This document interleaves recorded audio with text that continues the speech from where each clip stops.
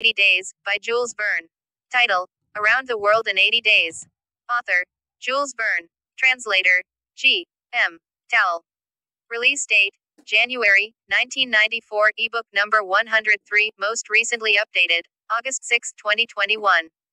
Language: English. Around the World in 80 Days. By Jules Verne. Contents: He belonged, in fact, to none of the numerous societies which swarm in the English capital, from the harmonic to that of the entomologists, founded mainly for the purpose of abolishing pernicious insects. Phileas Fogg was a member of the Reform, and that was all. The way in which he got admission to this exclusive club was simple enough. He was recommended by the Barings, with whom he had an open credit. His checks were regularly paid at sight from his account current, which was always flush. Was Phileas Fogg rich? Undoubtedly. But those who knew him best could not imagine how he had made his fortune, and Mr. Fogg was the last person to whom to apply for the information. He was not lavish, nor, on the contrary, avaricious, for, whenever he knew that money was needed for a noble, useful, or benevolent purpose, he supplied it quietly and sometimes anonymously. He was, in short, the least communicative of men. He talked very little, and seemed all the more mysterious for his taciturn manner. His daily habits were quite open to observation, but whatever he did was so exactly the same thing that he had always done before, that the wits of the curious were fairly puzzled. Had he traveled? It was likely, for no one seemed to know the world more familiarly. There was no spot so secluded that he did not appear to have an intimate acquaintance with it. He often corrected, with a few clear words, the thousand conjectures advanced by members of the club as to lost and unheard of travelers, pointing out the true probabilities, and seeming as if gifted with a sort of second sight, so often did events justify his predictions. He must have traveled everywhere, at least in the spirit. It was at least certain that Phileas Fogg had not absented himself from London for many years. Those who were honored by a better acquaintance with him than the rest, declared that nobody could pretend to have ever seen him anywhere else. His sole pastimes were reading the papers and playing whist. He often won at this game, which, as a silent one, harmonized with his nature, but his winnings never went into his purse, being reserved as a fund for his charities. Mr. Fogg played, not to win, but for the sake of playing. The game was in his eyes a contest, a struggle with a difficulty, yet a motionless, unwearying struggle, congenial to his tastes. Phileas Fogg was not known to have either wife or children, which may happen to the most honest people, either relatives or near friends, which is certainly more unusual. He lived alone in his house in Savile Row, whither none penetrated. A single domestic sufficed to serve him.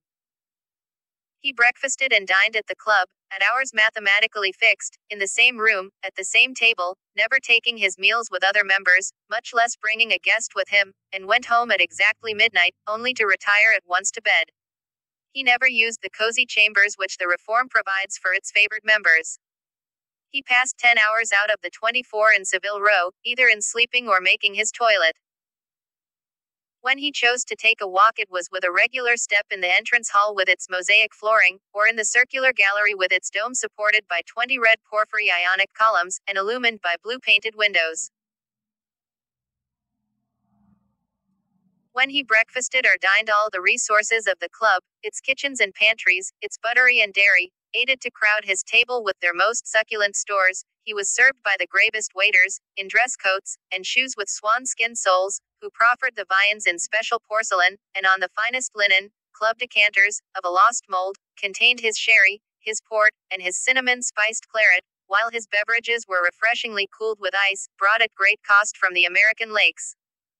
If to live in this style is to be eccentric, it must be confessed that there is something good in eccentricity. The mansion in Savile Row, though not sumptuous, was exceedingly comfortable.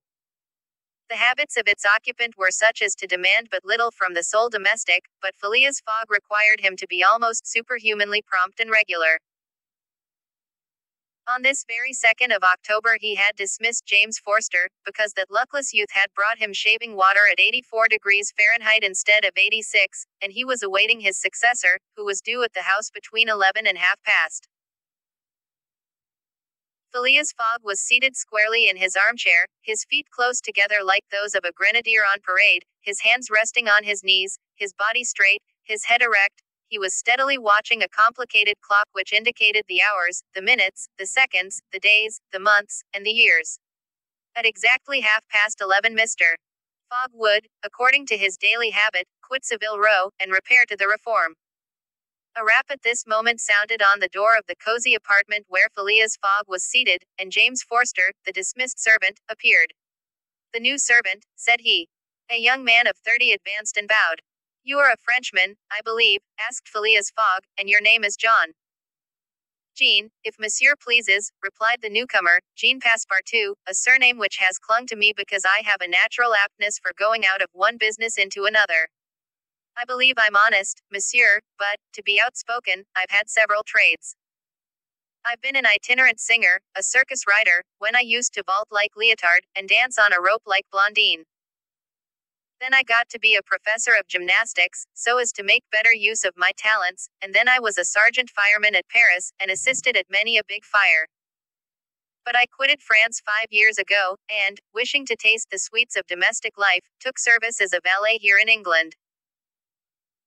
Finding myself out of place, and hearing that Monsieur Phileas Fogg was the most exact and settled gentleman in the United Kingdom, I have come to Monsieur in the hope of living with him a tranquil life, and forgetting even the name of Passepartout." "Passepartout suits me," responded Mr. Fogg. "You are well recommended to me, I hear a good report of you. You know my conditions." "Yes, monsieur." "Good. What time is it?" 22 minutes after 11, returned Passepartout, drawing an enormous silver watch from the depths of his pocket. "You are too slow," said Mr. Fogg. "Pardon me, monsieur, it is impossible, you are 4 minutes too slow." "No matter, it's enough to mention the error. Now from this moment, 29 minutes after 11 a.m. This Wednesday the 2nd of October, you are in my service." Phileas Fogg got up, took his hat in his left hand, put it on his head with an automatic motion, and went off without a word. Passepartout heard the street door shut once, it was his new master going out. He heard it shut again, it was his predecessor, James Forster, departing in his turn. Passepartout remained alone in the house in Savile Row. Chapter I. In which Phileas Fogg and Passepartout accept each other, the one as master, the other as man. Mr. Phileas Fogg lived, in 1872, at No. 7, Savile Row, Burlington Gardens, the house in which Sheridan died in 1814. He was one of the most noticeable members of the Reform Club, though he seemed always to avoid attracting attention, an enigmatical personage, about whom little was known, except that he was a polished man of the world. People said that he resembled Byron, at least that his head was Byronic, but he was a bearded, tranquil Byron, who might live on 1,000 years without growing old. Certainly an Englishman, it was more doubtful whether Phileas Fogg was a Londoner. He was never seen on 'Change, nor at the bank, nor in the counting rooms of the City. No ships ever came into London docks of which he was the owner. He had no public employment. He had never been entered at any of the Inns of Court, either at the Temple, or Lincoln's Inn, or Gray's Inn, nor had his voice ever resounded in the Court of Chancery, or in the Exchequer, or the Queen's Bench, or the ecclesiastical courts. He certainly was not a manufacturer, nor was he a merchant or a gentleman farmer. His name was strange to the scientific and learned societies, and he never was known to take part in the sage deliberations of the Royal Institution or the London Institution, the Artisans' Association, or the Institution of Arts and Sciences. He belonged, in fact, to none of the numerous societies which swarm in the English capital, from the Harmonic to that of the entomologists, founded mainly for the purpose of abolishing pernicious insects. Phileas Fogg was a member of the Reform, and that was all. The way in which he got admission to this exclusive club was simple enough. He was recommended by the Barings, with whom he had an open credit.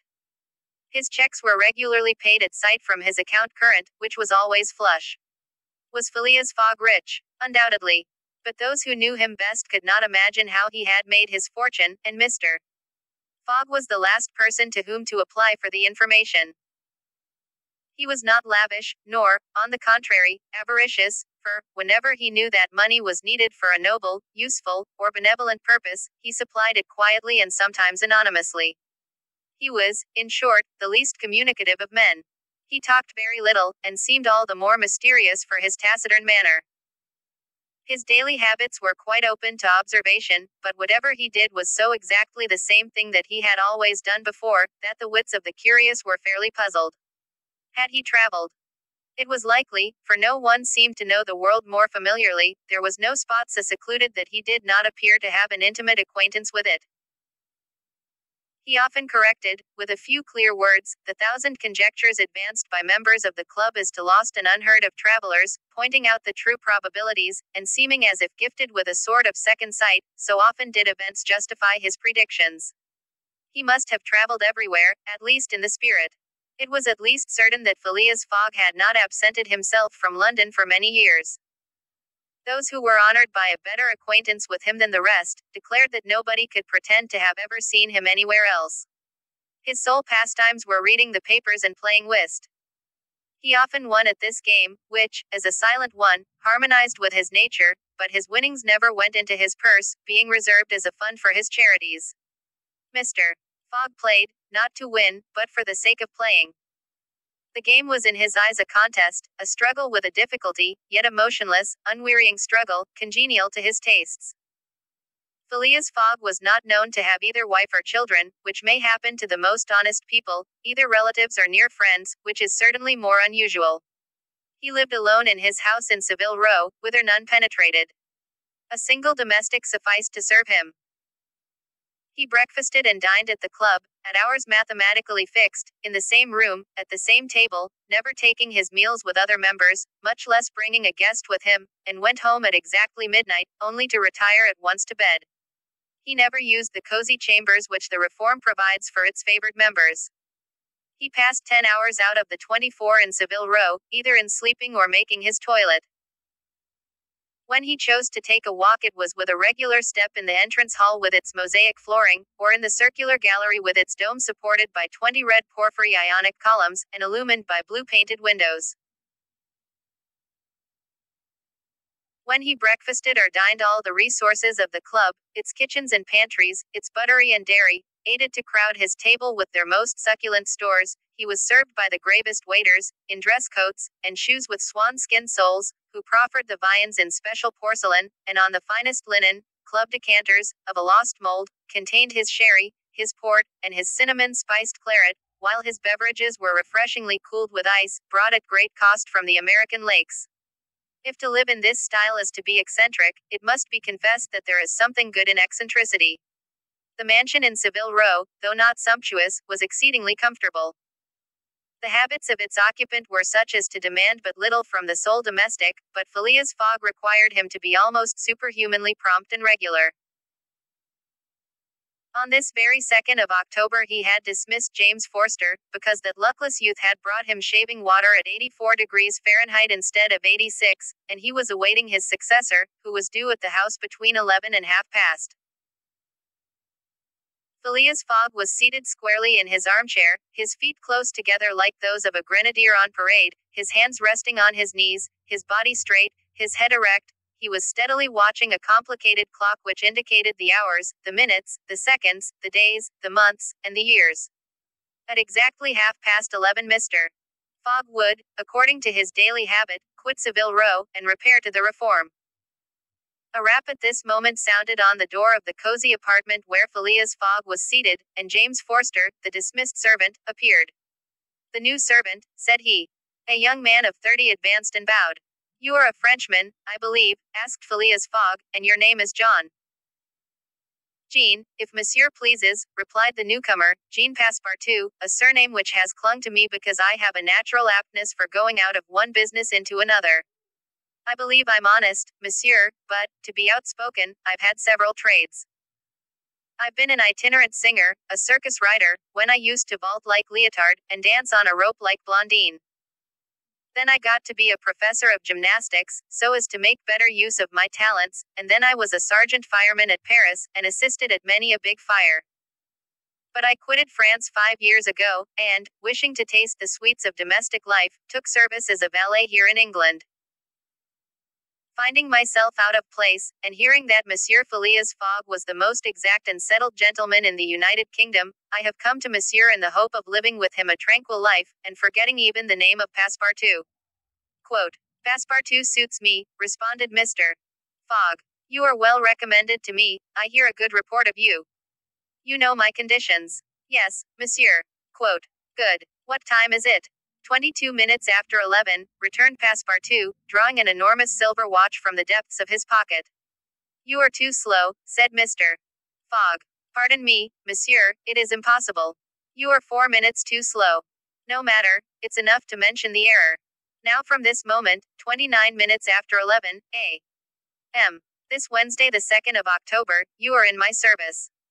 Quote. Phileas Fogg got up, took his hat in his left hand, put it on his head with an automatic motion, and went off without a word. Passepartout heard the street door shut once, it was his new master going out. He heard it shut again, it was his predecessor, James Forster, departing in his turn. Passepartout remained alone in the house in Savile Row. Chapter 2. In which Passepartout is convinced that he has at last found his ideal faith, muttered Passepartout, somewhat flurried. I've seen people at Madame Tussaud's as lively as my new master.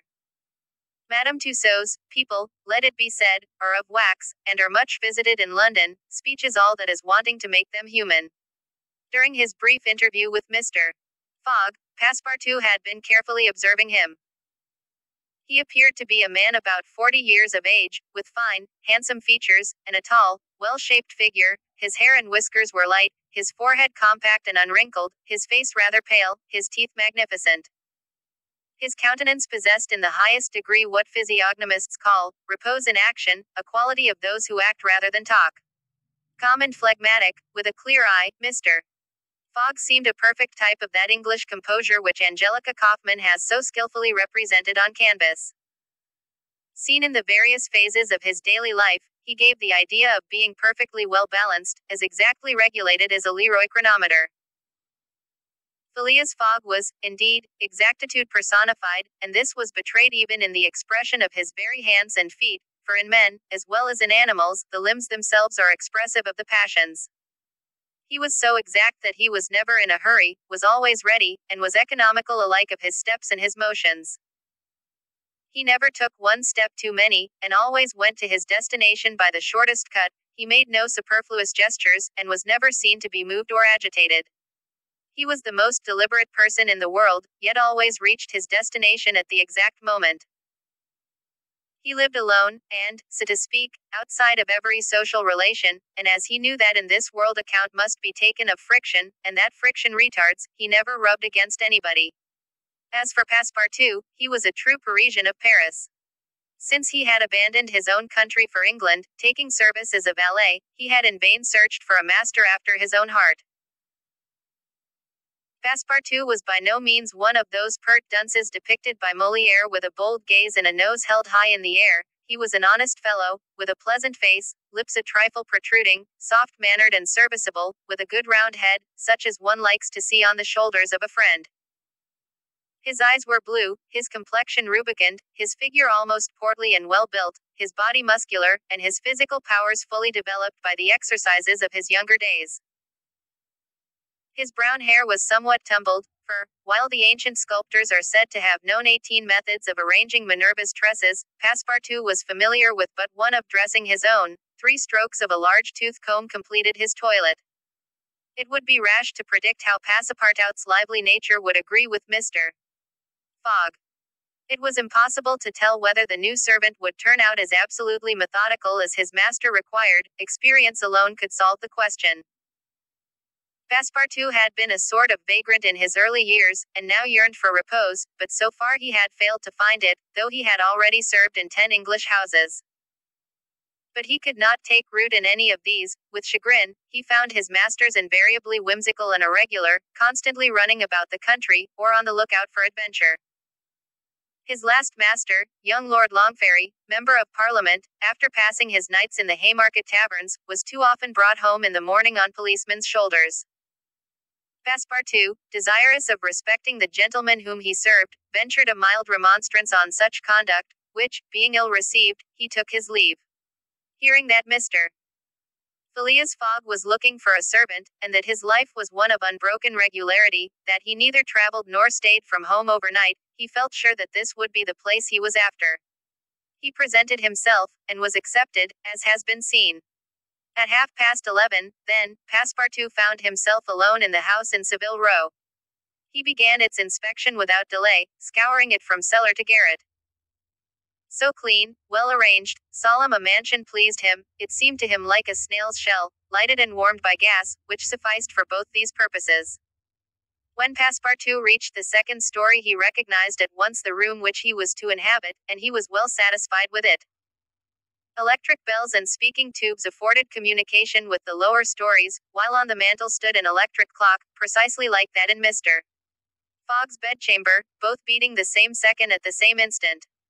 That's good, that'll do, said Passepartout to himself. He suddenly observed, hung over the clock, a card which, upon inspection, proved to be a program of the daily routine of the house. It comprised all that was required of the servant, from 8 in the morning, exactly at which hour Phileas Fogg rose, till 11:30, when he left the house for the Reform Club, all the details of service, the tea and toast at 23 minutes past 8, the shaving water at 37 minutes past 9, and the toilet at 20 minutes before 10. Everything was regulated and foreseen that was to be done from 11:30 a.m. till midnight, the hour at which the methodical gentleman retired. Mr. Fogg's wardrobe was amply supplied and in the best taste. Each pair of trousers, coat, and vest bore a number, indicating the time of year and season at which they were in turn to be laid out for wearing, and the same system was applied to the master's shoes. In short, the house in Savile Row, which must have been a very temple of disorder and unrest under the illustrious but dissipated Sheridan, was coziness, comfort, and method idealized. There was no study, nor were there books, which would have been quite useless to Mr. Fogg, for at the Reform two libraries, one of general literature and the other of law and politics, were at his service. A moderate-sized safe stood in his bedroom, constructed so as to defy fire as well as burglars, but Passepartout found neither arms nor hunting weapons anywhere, everything betrayed the most tranquil and peaceable habits.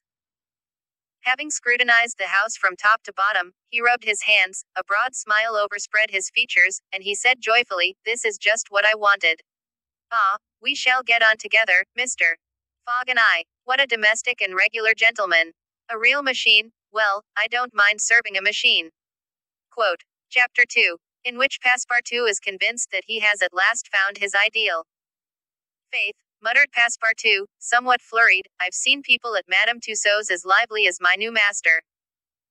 Madame Tussaud's people, let it be said, are of wax, and are much visited in London. Speech is all that is wanting to make them human." During his brief interview with Mr. Fogg, Passepartout had been carefully observing him. He appeared to be a man about 40 years of age, with fine, handsome features, and a tall, well-shaped figure. His hair and whiskers were light, his forehead compact and unwrinkled, his face rather pale, his teeth magnificent. His countenance possessed in the highest degree what physiognomists call repose in action, a quality of those who act rather than talk. Calm and phlegmatic, with a clear eye, Mr. Fogg seemed a perfect type of that English composure which Angelica Kauffmann has so skillfully represented on canvas. Seen in the various phases of his daily life, he gave the idea of being perfectly well balanced, as exactly regulated as a Leroy chronometer. Phileas Fogg was, indeed, exactitude personified, and this was betrayed even in the expression of his very hands and feet, for in men, as well as in animals, the limbs themselves are expressive of the passions. He was so exact that he was never in a hurry, was always ready, and was economical alike of his steps and his motions. He never took one step too many, and always went to his destination by the shortest cut. He made no superfluous gestures, and was never seen to be moved or agitated. He was the most deliberate person in the world, yet always reached his destination at the exact moment. He lived alone, and, so to speak, outside of every social relation, and as he knew that in this world account must be taken of friction, and that friction retards, he never rubbed against anybody. As for Passepartout, he was a true Parisian of Paris. Since he had abandoned his own country for England, taking service as a valet, he had in vain searched for a master after his own heart. Passepartout was by no means one of those pert dunces depicted by Molière with a bold gaze and a nose held high in the air. He was an honest fellow, with a pleasant face, lips a trifle protruding, soft-mannered and serviceable, with a good round head, such as one likes to see on the shoulders of a friend. His eyes were blue, his complexion rubicund, his figure almost portly and well-built, his body muscular, and his physical powers fully developed by the exercises of his younger days. His brown hair was somewhat tumbled, for, while the ancient sculptors are said to have known 18 methods of arranging Minerva's tresses, Passepartout was familiar with but one of dressing his own. 3 strokes of a large tooth comb completed his toilet. It would be rash to predict how Passepartout's lively nature would agree with Mr. Fogg. It was impossible to tell whether the new servant would turn out as absolutely methodical as his master required. Experience alone could solve the question. Passepartout had been a sort of vagrant in his early years, and now yearned for repose, but so far he had failed to find it, though he had already served in 10 English houses. But he could not take root in any of these. With chagrin, he found his masters invariably whimsical and irregular, constantly running about the country, or on the lookout for adventure. His last master, young Lord Longferry, Member of Parliament, after passing his nights in the Haymarket taverns, was too often brought home in the morning on policemen's shoulders. Passepartout, desirous of respecting the gentleman whom he served, ventured a mild remonstrance on such conduct, which, being ill received, he took his leave. Hearing that Mr. Phileas Fogg was looking for a servant, and that his life was one of unbroken regularity, that he neither traveled nor stayed from home overnight, he felt sure that this would be the place he was after. He presented himself, and was accepted, as has been seen. At 11:30, then, Passepartout found himself alone in the house in Savile Row. He began its inspection without delay, scouring it from cellar to garret. So clean, well arranged, solemn a mansion pleased him. It seemed to him like a snail's shell, lighted and warmed by gas, which sufficed for both these purposes. When Passepartout reached the 2nd story, he recognized at once the room which he was to inhabit, and he was well satisfied with it. Electric bells and speaking tubes afforded communication with the lower stories, while on the mantel stood an electric clock, precisely like that in Mr. Fogg's bedchamber, both beating the same second at the same instant. "That's good, that'll do," said Passepartout to himself. He suddenly observed, hung over the clock, a card which, upon inspection, proved to be a program of the daily routine of the house. It comprised all that was required of the servant, from 8 in the morning, exactly at which hour Phileas Fogg rose, till 11:30, when he left the house for the Reform Club, all the details of service, the tea and toast at 23 minutes past 8, the shaving water at 37 minutes past 9, and the toilet at 20 minutes before 10. Everything was regulated and foreseen that was to be done from 11:30 a.m. till midnight, the hour at which the methodical gentleman retired. Mr. Fogg's wardrobe was amply supplied and in the best taste. Each pair of trousers, coat, and vest bore a number, indicating the time of year and season at which they were in turn to be laid out for wearing, and the same system was applied to the master's shoes. In short, the house in Savile Row, which must have been a very temple of disorder and unrest under the illustrious but dissipated Sheridan, was coziness, comfort, and method idealized. There was no study, nor were there books, which would have been quite useless to Mr. Fogg, for at the Reform 2 libraries, one of general literature and the other of law and politics, were at his service. A moderate-sized safe stood in his bedroom, constructed so as to defy fire as well as burglars, but Passepartout found neither arms nor hunting weapons anywhere. Everything betrayed the most tranquil and peaceable habits. Having scrutinized the house from top to bottom, he rubbed his hands, a broad smile overspread his features, and he said joyfully, "This is just what I wanted.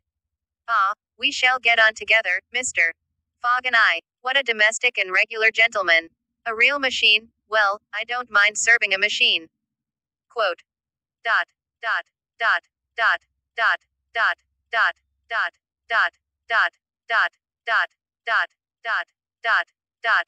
3 inches from Calcutta to Hong Kong, by steamer. Dot, dot, dot, dot, dot, dot, dot, dot, dot, dot, dot, dot. 13 inches from Hong Kong to Yokohama, Japan, by steamer.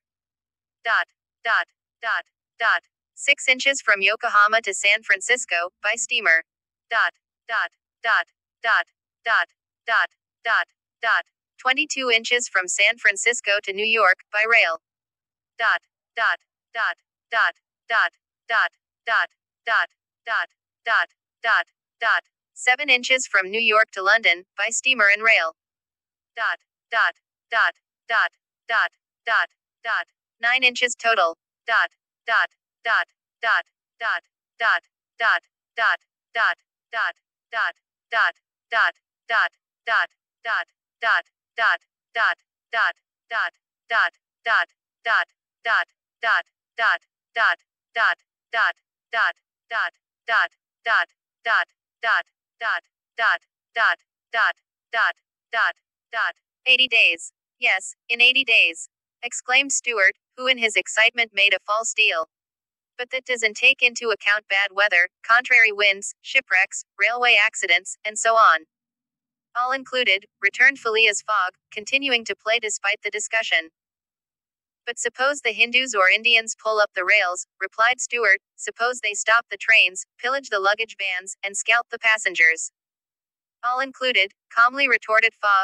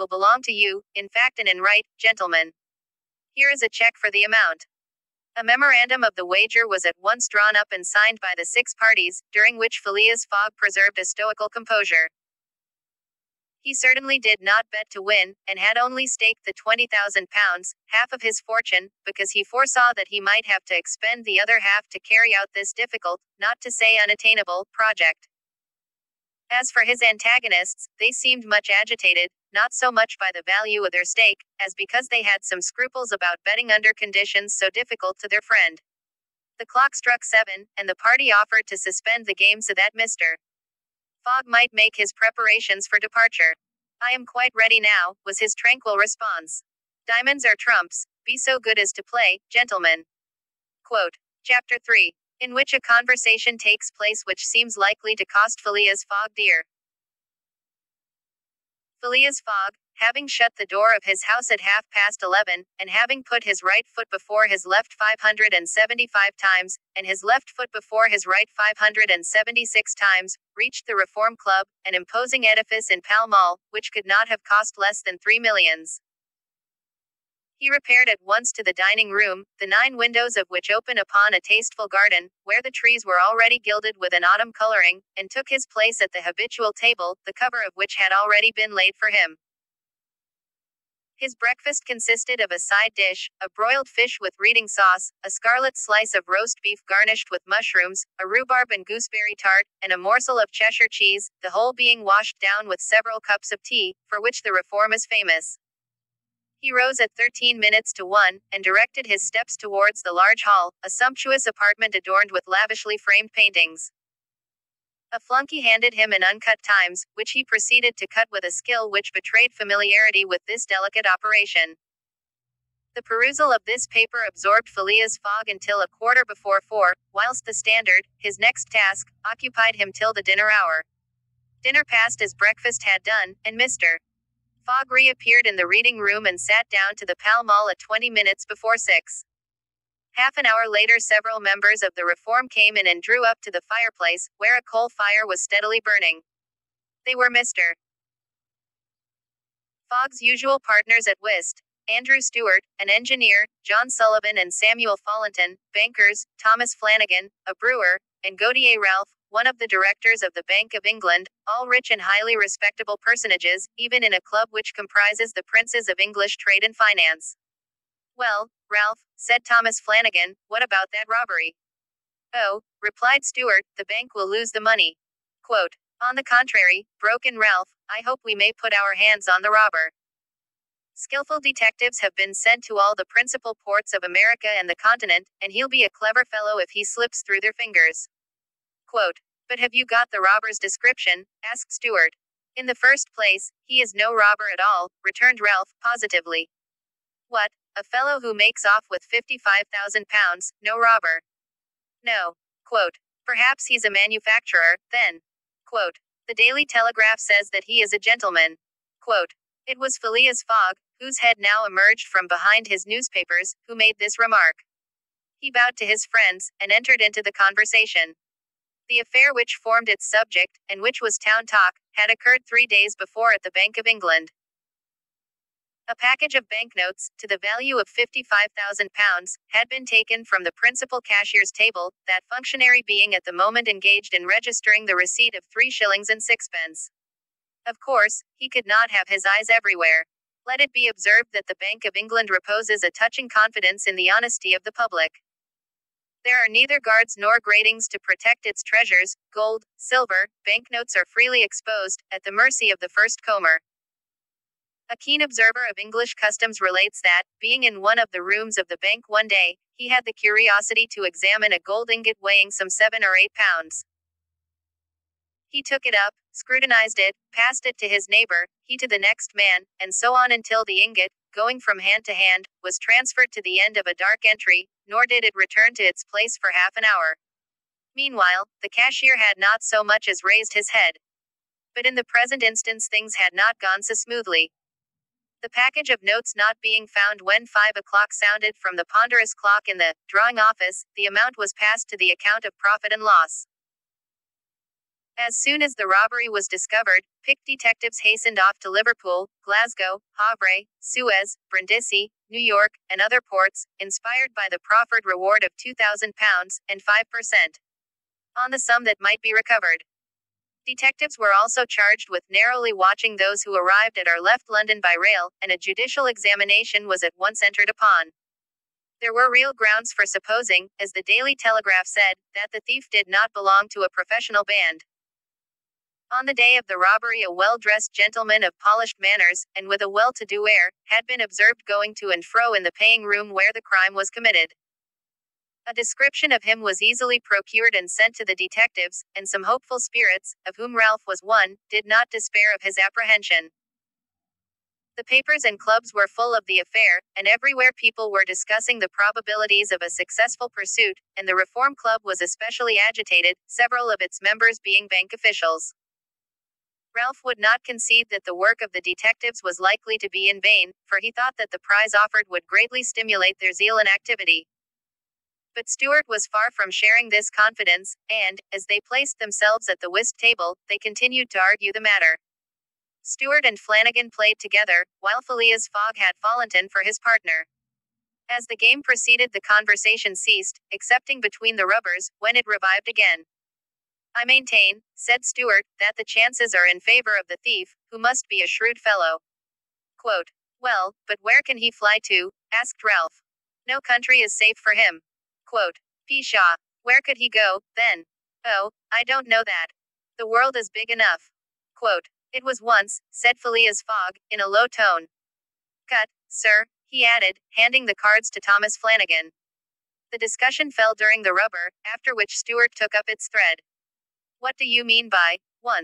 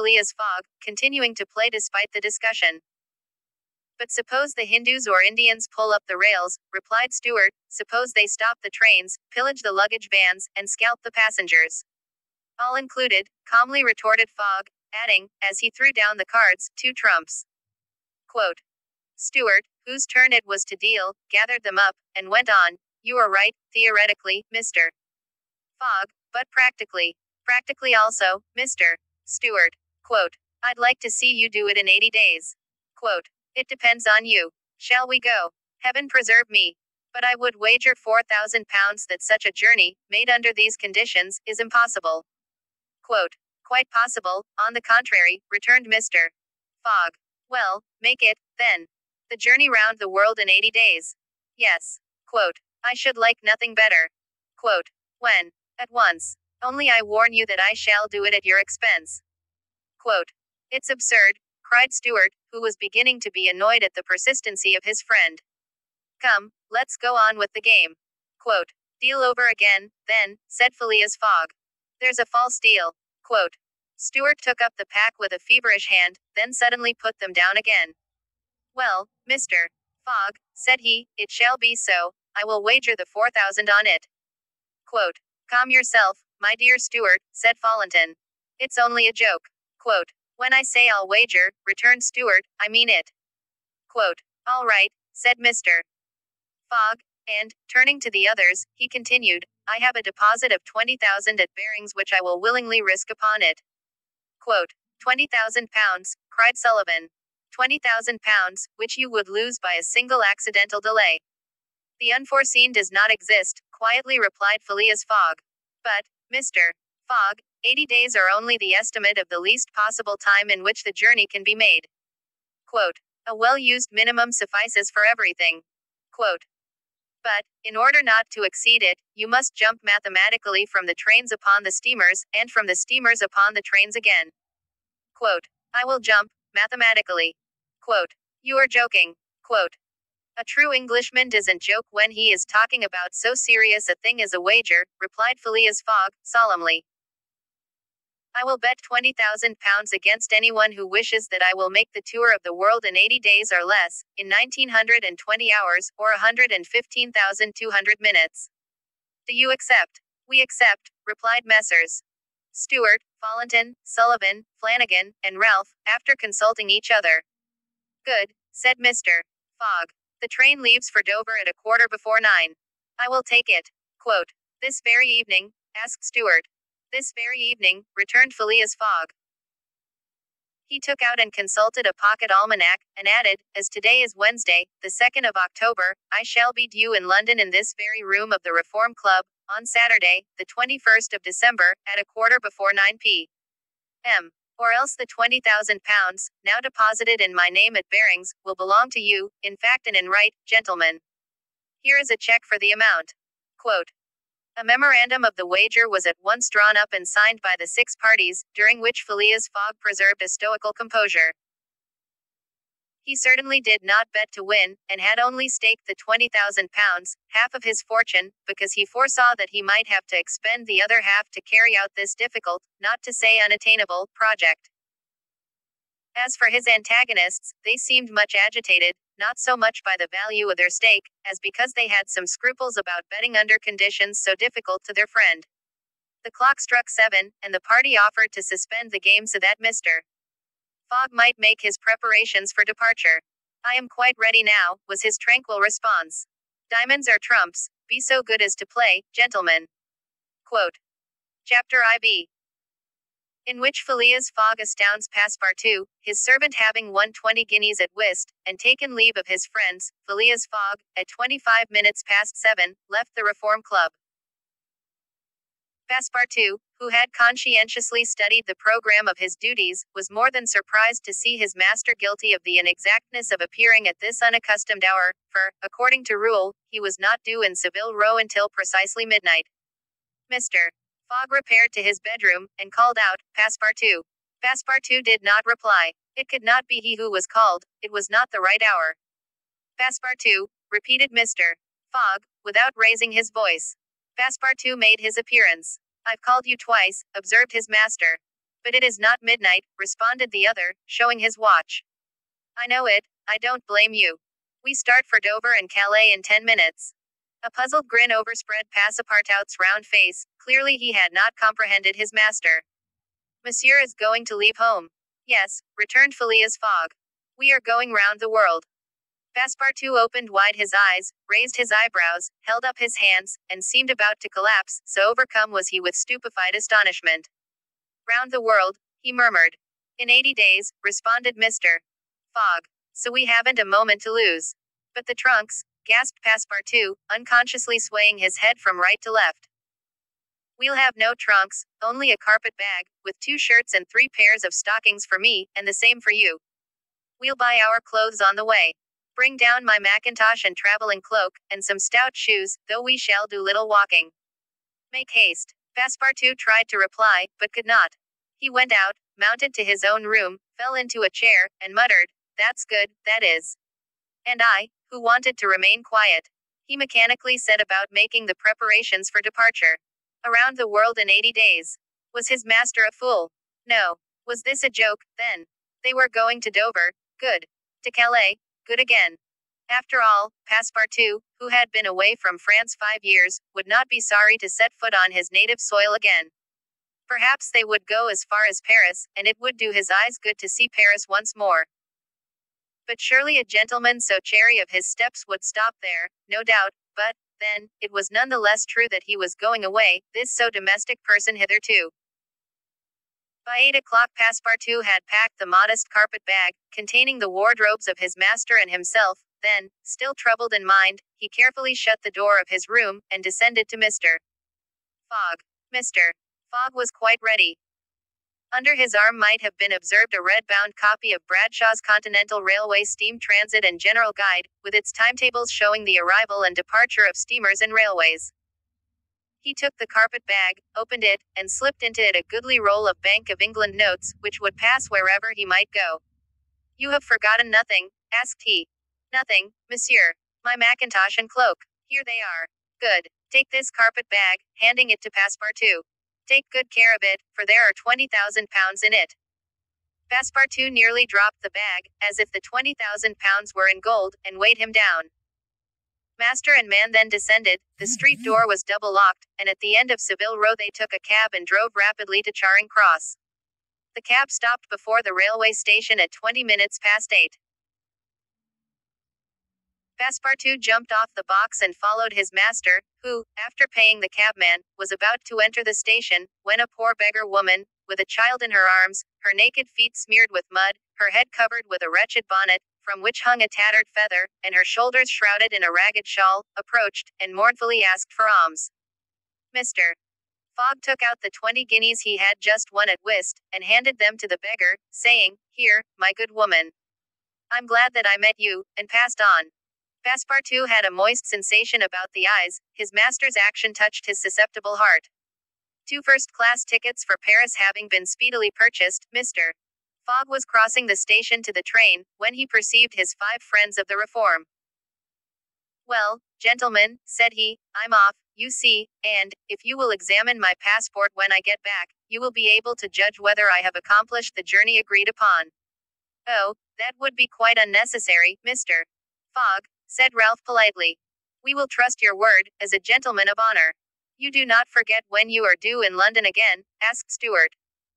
"In 80 days, on Saturday, the 21st of December, 1872, at a quarter before 9 p.m. Goodbye, gentlemen." Phileas Fogg and his servant seated themselves in a first-class carriage at 20 minutes before 9. 5 minutes later the whistle screamed, and the train slowly glided out of the station. The night was dark, and a fine, steady rain was falling. Phileas Fogg, snugly ensconced in his corner, did not open his lips. Passepartout, not yet recovered from his stupefaction, clung mechanically to the carpet bag, with its enormous treasure. Just as the train was whirling through Sydenham, Passepartout suddenly uttered a cry of despair. "What's the matter?" asked Mr. Fogg. "Alas! In my hurry, I forgot, what? To turn off the gas in my room." "Very well, young man," returned Mr.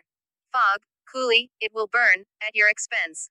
Quote. Chapter IB. In which Phileas Fogg astounds Passepartout, his servant. Having won 20 guineas at whist, and taken leave of his friends, Phileas Fogg, at 25 minutes past 7, left the Reform Club. Passepartout, who had conscientiously studied the program of his duties, was more than surprised to see his master guilty of the inexactness of appearing at this unaccustomed hour, for, according to rule, he was not due in Savile Row until precisely midnight. Mr. Fogg repaired to his bedroom, and called out, "Passepartout." Passepartout did not reply. It could not be he who was called, it was not the right hour. "Passepartout," repeated Mr. Fogg, without raising his voice. Passepartout made his appearance. "I've called you twice," observed his master. "But it is not midnight," responded the other, showing his watch. "I know it, I don't blame you. We start for Dover and Calais in 10 minutes. Quote. A puzzled grin overspread Passepartout's round face. Clearly he had not comprehended his master. "Monsieur is going to leave home." Yes, returned Phileas Fogg. We are going round the world. Quote. Passepartout opened wide his eyes, raised his eyebrows, held up his hands, and seemed about to collapse, so overcome was he with stupefied astonishment. Round the world, he murmured. In 80 days, responded Mr. Fogg. So we haven't a moment to lose. Quote. But the trunks, gasped Passepartout, unconsciously swaying his head from right to left. We'll have no trunks, only a carpet bag, with 2 shirts and 3 pairs of stockings for me, and the same for you. We'll buy our clothes on the way. Bring down my mackintosh and traveling cloak, and some stout shoes, though we shall do little walking. Make haste. Passepartout tried to reply, but could not.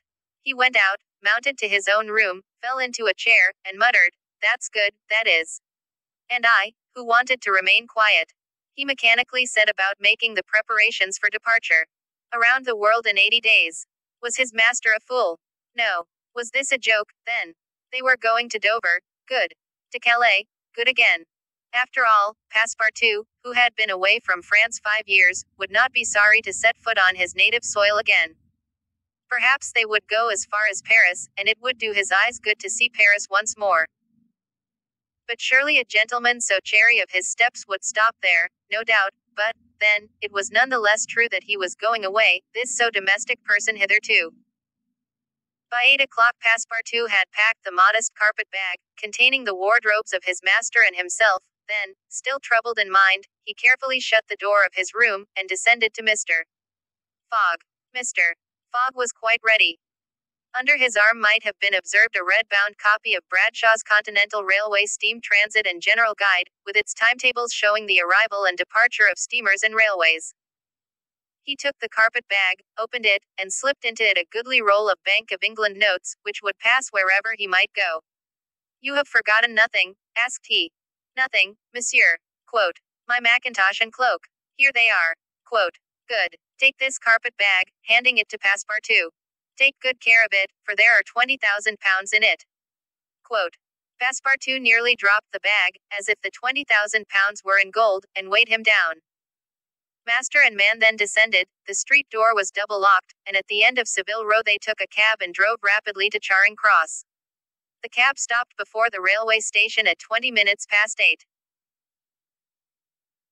Passepartout jumped off the box and followed his master, who, after paying the cabman, was about to enter the station, when a poor beggar woman, with a child in her arms, her naked feet smeared with mud, her head covered with a wretched bonnet, from which hung a tattered feather, and her shoulders shrouded in a ragged shawl, approached, and mournfully asked for alms.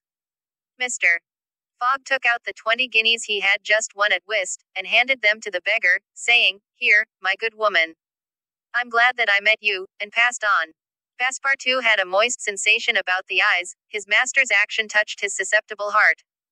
2 first-class tickets for Paris having been speedily purchased, Mr. Fogg was crossing the station to the train, when he perceived his 5 friends of the Reform. Well, gentlemen, said he, I'm off, you see, and, if you will examine my passport when I get back, you will be able to judge whether I have accomplished the journey agreed upon. Quote. Oh, that would be quite unnecessary, Mr. Fogg, said Ralph politely. We will trust your word, as a gentleman of honor. Quote. You do not forget when you are due in London again, asked Stewart. In 80 days, on Saturday, the 21st of December, 1872, at 9:15 p.m. Goodbye, gentlemen. Quote. Phileas Fogg and his servant seated themselves in a first-class carriage at 20 minutes before 9. 5 minutes later the whistle screamed, and the train slowly glided out of the station. The night was dark, and a fine, steady rain was falling. Phileas Fogg, snugly ensconced in his corner, did not open his lips. Passepartout, not yet recovered from his stupefaction, clung mechanically to the carpet bag, with its enormous treasure. Just as the train was whirling through Sydenham, Passepartout suddenly uttered a cry of despair. What's the matter? Asked Mr. Fogg. Alas, in my hurry, I forgot. What? To turn off the gas in my room. Very well, young man, returned Mr. Fogg, coolly, it will burn, at your expense. Quote. Chapter B.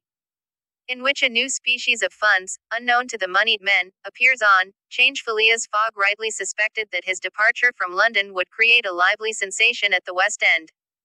The news of the bet spread through the Reform Club, and afforded an exciting topic of conversation to its members. From the club it soon got into the papers throughout England. The boasted tour of the world was talked about, disputed, argued with as much warmth as if the subject were another Alabama claim.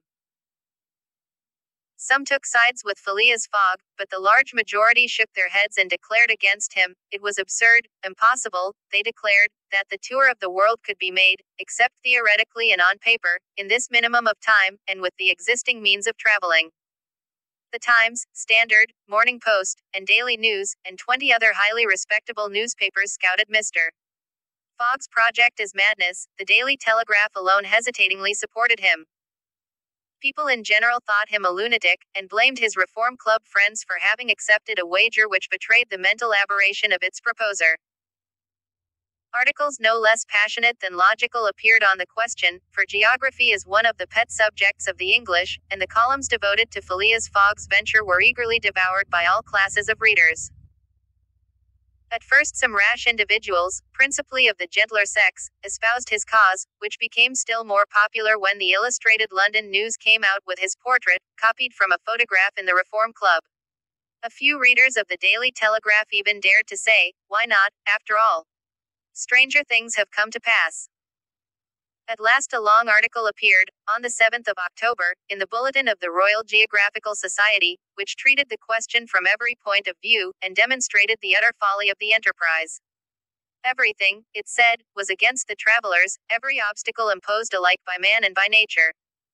A miraculous agreement of the times of departure and arrival, which was impossible, was absolutely necessary to his success.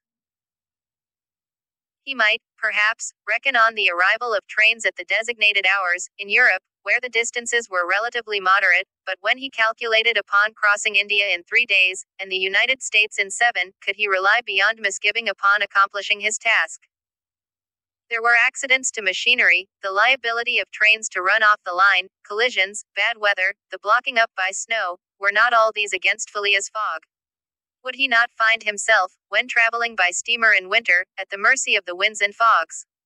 Is it uncommon for the best ocean steamers to be 2 or 3 days behind time? But a single delay would suffice to fatally break the chain of communication. Should Phileas Fogg once miss, even by an hour, a steamer, he would have to wait for the next, and that would irrevocably render his attempt vain. This article made a great deal of noise, and, being copied into all the papers, seriously depressed the advocates of the rash tourist. Everybody knows that England is the world of betting men, who are of a higher class than mere gamblers. To bet is in the English temperament. Not only the members of the Reform, but the general public, made heavy wagers for or against Phileas Fogg, who was set down in the betting books as if he were a race-horse. Bonds were issued, and made their appearance on 'Change. Phileas Fogg bonds were offered at par or at a premium, and a great business was done in them. But 5 days after the article in the Bulletin of the Geographical Society appeared, the demand began to subside. Phileas Fogg declined. They were offered by packages, at first of 5, then of 10, until at last nobody would take less than 20, 50, 100. Lord Albemarle, an elderly paralytic gentleman, was now the only advocate of Phileas Fogg left. This noble lord, who was fastened to his chair, would have given his fortune to be able to make the tour of the world, if it took 10 years, and he bet £5,000 on Phileas Fogg. When the folly as well as the uselessness of the adventure was pointed out to him, he contented himself with replying, if the thing is feasible, the first to do it ought to be an Englishman. The Fogg party dwindled more and more, everybody was going against him, and the bets stood 150 and 200 to 1, and a week after his departure an incident occurred which deprived him of backers at any price. The Commissioner of Police was sitting in his office at 9 o'clock one evening, when the following telegraphic dispatch was put into his hands: Suez to London. Rowan, Commissioner of Police, Scotland Yard, I've found the bank robber, Phileas Fogg. Send without delay warrant of arrest to Bombay. Fix, detective. The effect of this dispatch was instantaneous. The polished gentleman disappeared to give place to the bank robber. His photograph, which was hung with those of the rest of the members at the Reform Club, was minutely examined, and it betrayed, feature by feature, the description of the robber which had been provided to the police. The mysterious habits of Phileas Fogg were recalled. his solitary ways, his sudden departure, and it seemed clear that, in undertaking a tour round the world on the pretext of a wager, he had had no other end in view than to elude the detectives, and throw them off his track. Chapter B. In which a new species of funds, unknown to the moneyed men, appears on Change. Phileas Fogg rightly suspected that his departure from London would create a lively sensation at the West End. The news of the bet spread through the Reform Club, and afforded an exciting topic of conversation to its members. From the club it soon got into the papers throughout England. The boasted tour of the world was talked about, disputed, argued with as much warmth as if the subject were another Alabama claim. Some took sides with Phileas Fogg, but the large majority shook their heads and declared against him. It was absurd, impossible, they declared, that the tour of the world could be made, except theoretically and on paper, in this minimum of time, and with the existing means of traveling. The Times, Standard, Morning Post, and Daily News, and 20 other highly respectable newspapers scouted Mr. Fogg's project as madness. The Daily Telegraph alone hesitatingly supported him. People in general thought him a lunatic, and blamed his Reform Club friends for having accepted a wager which betrayed the mental aberration of its proposer. Articles no less passionate than logical appeared on the question, for geography is one of the pet subjects of the English, and the columns devoted to Phileas Fogg's venture were eagerly devoured by all classes of readers. At first some rash individuals, principally of the gentler sex, espoused his cause, which became still more popular when the Illustrated London News came out with his portrait, copied from a photograph in the Reform Club. A few readers of the Daily Telegraph even dared to say, why not, after all? Stranger things have come to pass. Quote. At last a long article appeared, on the 7th of October, in the Bulletin of the Royal Geographical Society, which treated the question from every point of view, and demonstrated the utter folly of the enterprise. Everything, it said, was against the travelers, every obstacle imposed alike by man and by nature. A miraculous agreement of the times of departure and arrival, which was impossible, was absolutely necessary to his success. He might, perhaps, reckon on the arrival of trains at the designated hours, in Europe, where the distances were relatively moderate, but when he calculated upon crossing India in 3 days, and the United States in 7, could he rely beyond misgiving upon accomplishing his task? There were accidents to machinery, the liability of trains to run off the line, collisions, bad weather, the blocking up by snow. Were not all these against Phileas Fogg? Would he not find himself, when traveling by steamer in winter, at the mercy of the winds and fogs? Is it uncommon for the best ocean steamers to be 2 or 3 days behind time? But a single delay would suffice to fatally break the chain of communication. Should Phileas Fogg once miss, even by an hour, a steamer, he would have to wait for the next, and that would irrevocably render his attempt vain. This article made a great deal of noise, and, being copied into all the papers, seriously depressed the advocates of the rash tourist. Everybody knows that England is the world of betting men, who are of a higher class than mere gamblers. To bet is in the English temperament. Not only the members of the Reform, but the general public, made heavy wagers for or against Phileas Fogg, who was set down in the betting books as if he were a race horse. Bonds were issued, and made their appearance on Change. Phileas Fogg bonds were offered at par or at a premium, and a great business was done in them. But 5 days after the article in the Bulletin of the Geographical Society appeared, the demand began to subside. Phileas Fogg declined. They were offered by packages, at first of 5, then of 10, until at last nobody would take less than 20, 50, 100. Lord Albemarle, an elderly paralytic gentleman, was now the only advocate of Phileas Fogg left. This noble lord, who was fastened to his chair, would have given his fortune to be able to make the tour of the world, if it took 10 years, and he bet £5,000 on Phileas Fogg. When the folly as well as the uselessness of the adventure was pointed out to him, he contented himself with replying, if the thing is feasible, the first to do it ought to be an Englishman. Quote. The Fogg party dwindled more and more, everybody was going against him, and the bets stood 150 and 200 to 1, and a week after his departure an incident occurred which deprived him of backers at any price. The Commissioner of Police was sitting in his office at 9 o'clock one evening, when the following telegraphic dispatch was put into his hands. Suez to London. Rowan, Commissioner of Police, Scotland Yard, I've found the bank robber, Phileas Fogg. Send without delay warrant of arrest to Bombay. Fix, detective. The effect of this dispatch was instantaneous. The polished gentleman disappeared to give place to the bank robber. His photograph, which was hung with those of the rest of the members at the Reform Club, was minutely examined, and it betrayed, feature by feature, the description of the robber which had been provided to the police. The mysterious habits of Phileas Fogg were recalled, his solitary ways, his sudden departure, and it seemed clear that, in undertaking a tour round the world on the pretext of a wager, he had had no other end in view than to elude the detectives, and throw them off his track. Chapter B. In which Fix, the detective, betrays a very natural impatience. The circumstances under which this telegraphic dispatch about Phileas Fogg was sent were as follows. The steamer, Mongolia, belonging to the Peninsular and Oriental Company, built of iron, of 2,800 tons burden, and 500 horsepower, was due at 11 o'clock a.m. on Wednesday, the 9th of October, at Suez. The Mongolia plied regularly between Brindisi and Bombay via the Suez Canal, and was one of the fastest steamers belonging to the company, always making more than 10 knots an hour between Brindisi and Suez, and 9.5 between Suez and Bombay. 2 men were promenading up and down the wharves, among the crowd of natives and strangers who were sojourning at this once straggling village, now, thanks to the enterprise of M. Lesseps, a fast-growing town. One was the British consul at Suez, who, despite the prophecies of the English government, and the unfavorable predictions of Stevenson, was in the habit of seeing, from his office window, English ships daily passing to and fro on the Great Canal, by which the old roundabout route from England to India by the Cape of Good Hope was abridged by at least a half. The other was a small, slight-built personage, with a nervous, intelligent face, and bright eyes peering out from under eyebrows which he was incessantly twitching.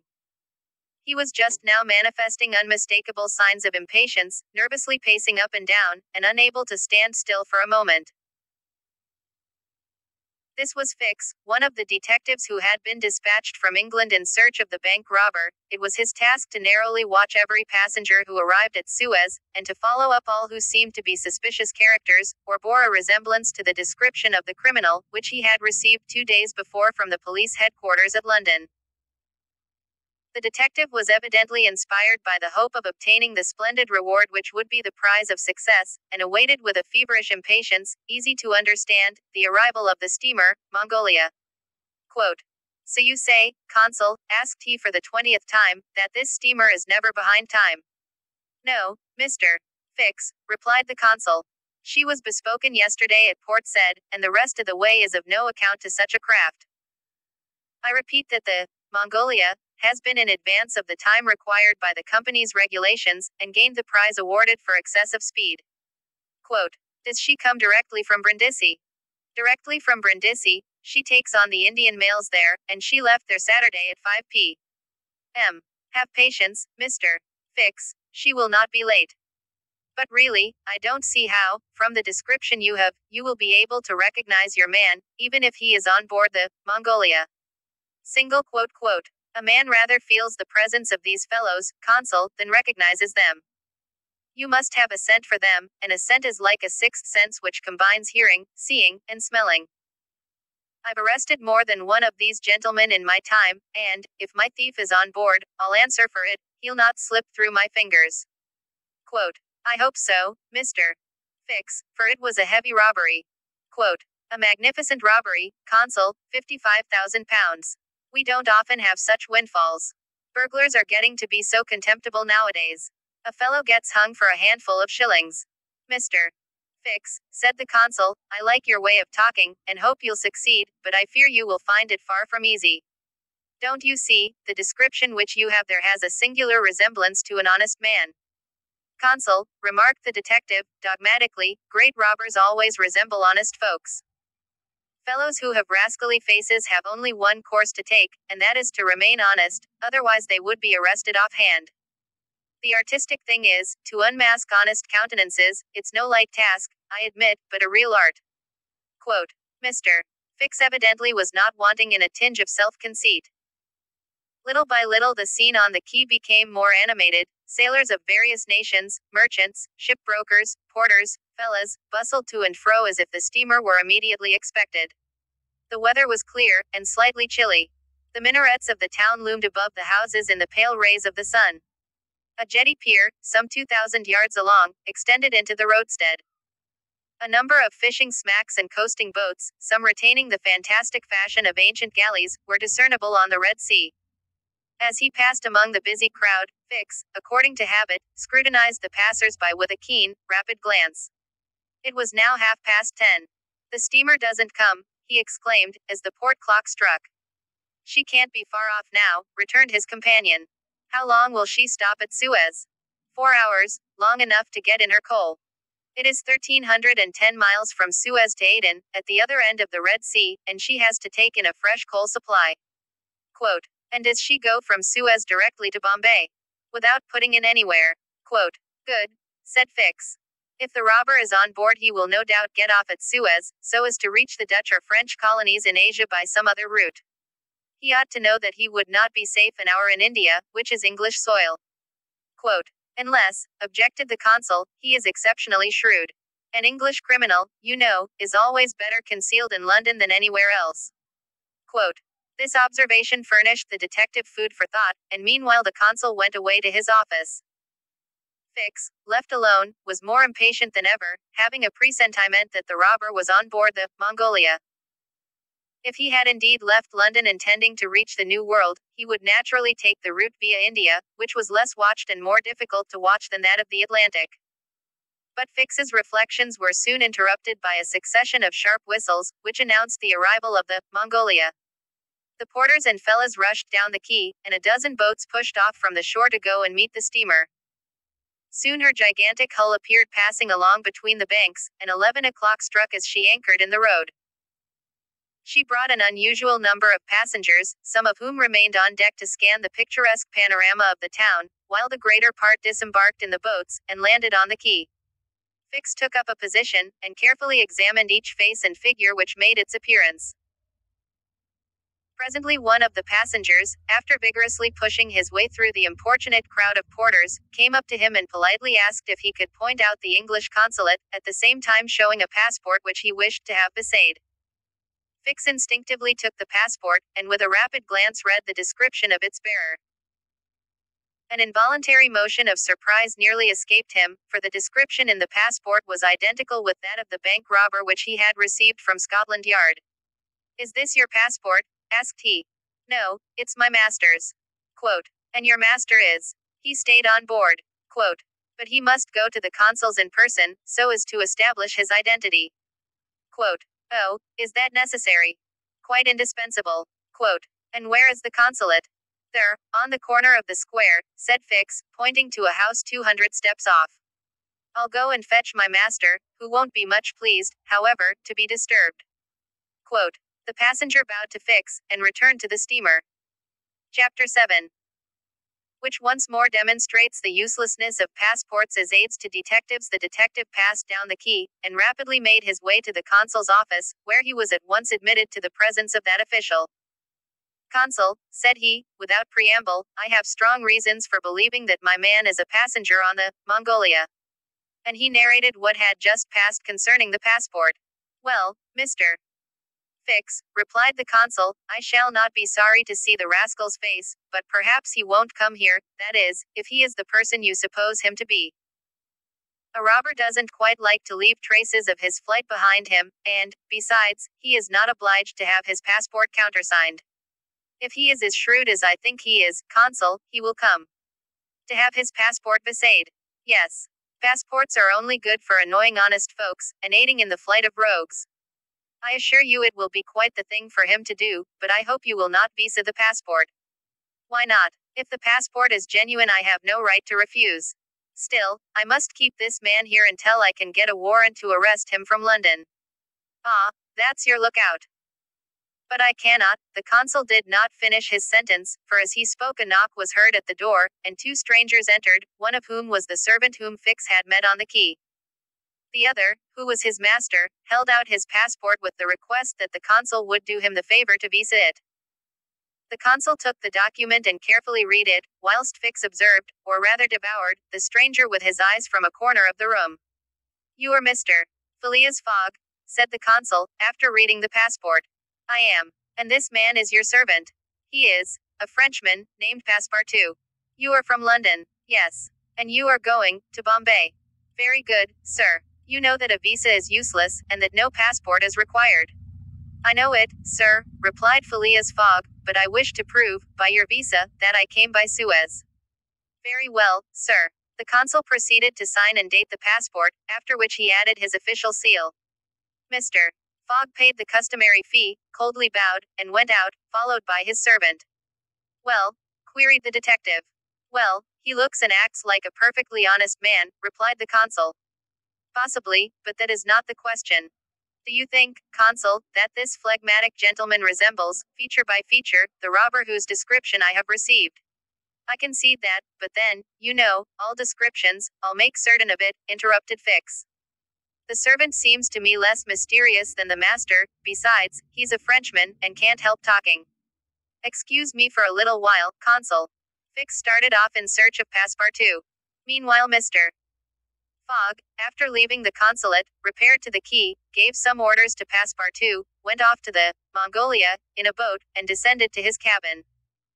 He took up his notebook, which contained the following memoranda. Left London, Wednesday, October 2nd, at 8:45 p.m. Reached Paris, Thursday, October 3rd, at 7:20 a.m.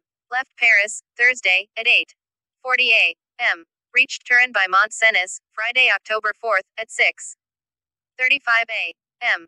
Left Turin, Friday, at 7:20 a.m. Arrived at Brindisi, Saturday, October 5th, at 4 p.m. Sailed on the Mongolia, Saturday, at 5 p.m. Reached Suez, Wednesday, October 9th, at 11 a.m. Total of hours spent, 158 and a half, or, in days, 6 days and a half. These dates were inscribed in an itinerary divided into columns, indicating the month, the day of the month, and the day for the stipulated and actual arrivals at each principal point: Paris, Brindisi, Suez, Bombay, Calcutta, Singapore, Hong Kong, Yokohama, San Francisco, New York, and London, from the 2nd of October to the 21st of December, and giving a space for setting down the gain made or the loss suffered on arrival at each locality. This methodical record thus contained an account of everything needed, and Mr. Fogg always knew whether he was behindhand or in advance of his time. On this Friday, October 9th, he noted his arrival at Suez, and observed that he had as yet neither gained nor lost. He sat down quietly to breakfast in his cabin, never once thinking of inspecting the town, being one of those Englishmen who are wont to see foreign countries through the eyes of their domestics. Chapter 7. Which once more demonstrates the uselessness of passports as aids to detectives. The detective passed down the quay, and rapidly made his way to the consul's office, where he was at once admitted to the presence of that official. Consul, said he, without preamble, I have strong reasons for believing that my man is a passenger on the Mongolia. And he narrated what had just passed concerning the passport. Well, Mr. Fix, replied the consul, I shall not be sorry to see the rascal's face, but perhaps he won't come here, that is, if he is the person you suppose him to be. A robber doesn't quite like to leave traces of his flight behind him, and, besides, he is not obliged to have his passport countersigned. Quote, if he is as shrewd as I think he is, consul, he will come. Quote, to have his passport besaid. Yes. Passports are only good for annoying honest folks, and aiding in the flight of rogues. I assure you it will be quite the thing for him to do, but I hope you will not visa the passport. Quote, why not? If the passport is genuine I have no right to refuse. Quote, still, I must keep this man here until I can get a warrant to arrest him from London. Quote, ah, that's your lookout. But I cannot. The consul did not finish his sentence, for as he spoke a knock was heard at the door, and two strangers entered, one of whom was the servant whom Fix had met on the quay. The other, who was his master, held out his passport with the request that the consul would do him the favor to visa it. The consul took the document and carefully read it, whilst Fix observed, or rather devoured, the stranger with his eyes from a corner of the room. You are Mr. Phileas Fogg, said the consul, after reading the passport. I am. Quote, and this man is your servant. He is a Frenchman, named Passepartout. Quote, you are from London. Yes. Quote, and you are going to Bombay. Quote, very good, sir. You know that a visa is useless, and that no passport is required. I know it, sir, replied Phileas Fogg, but I wish to prove, by your visa, that I came by Suez.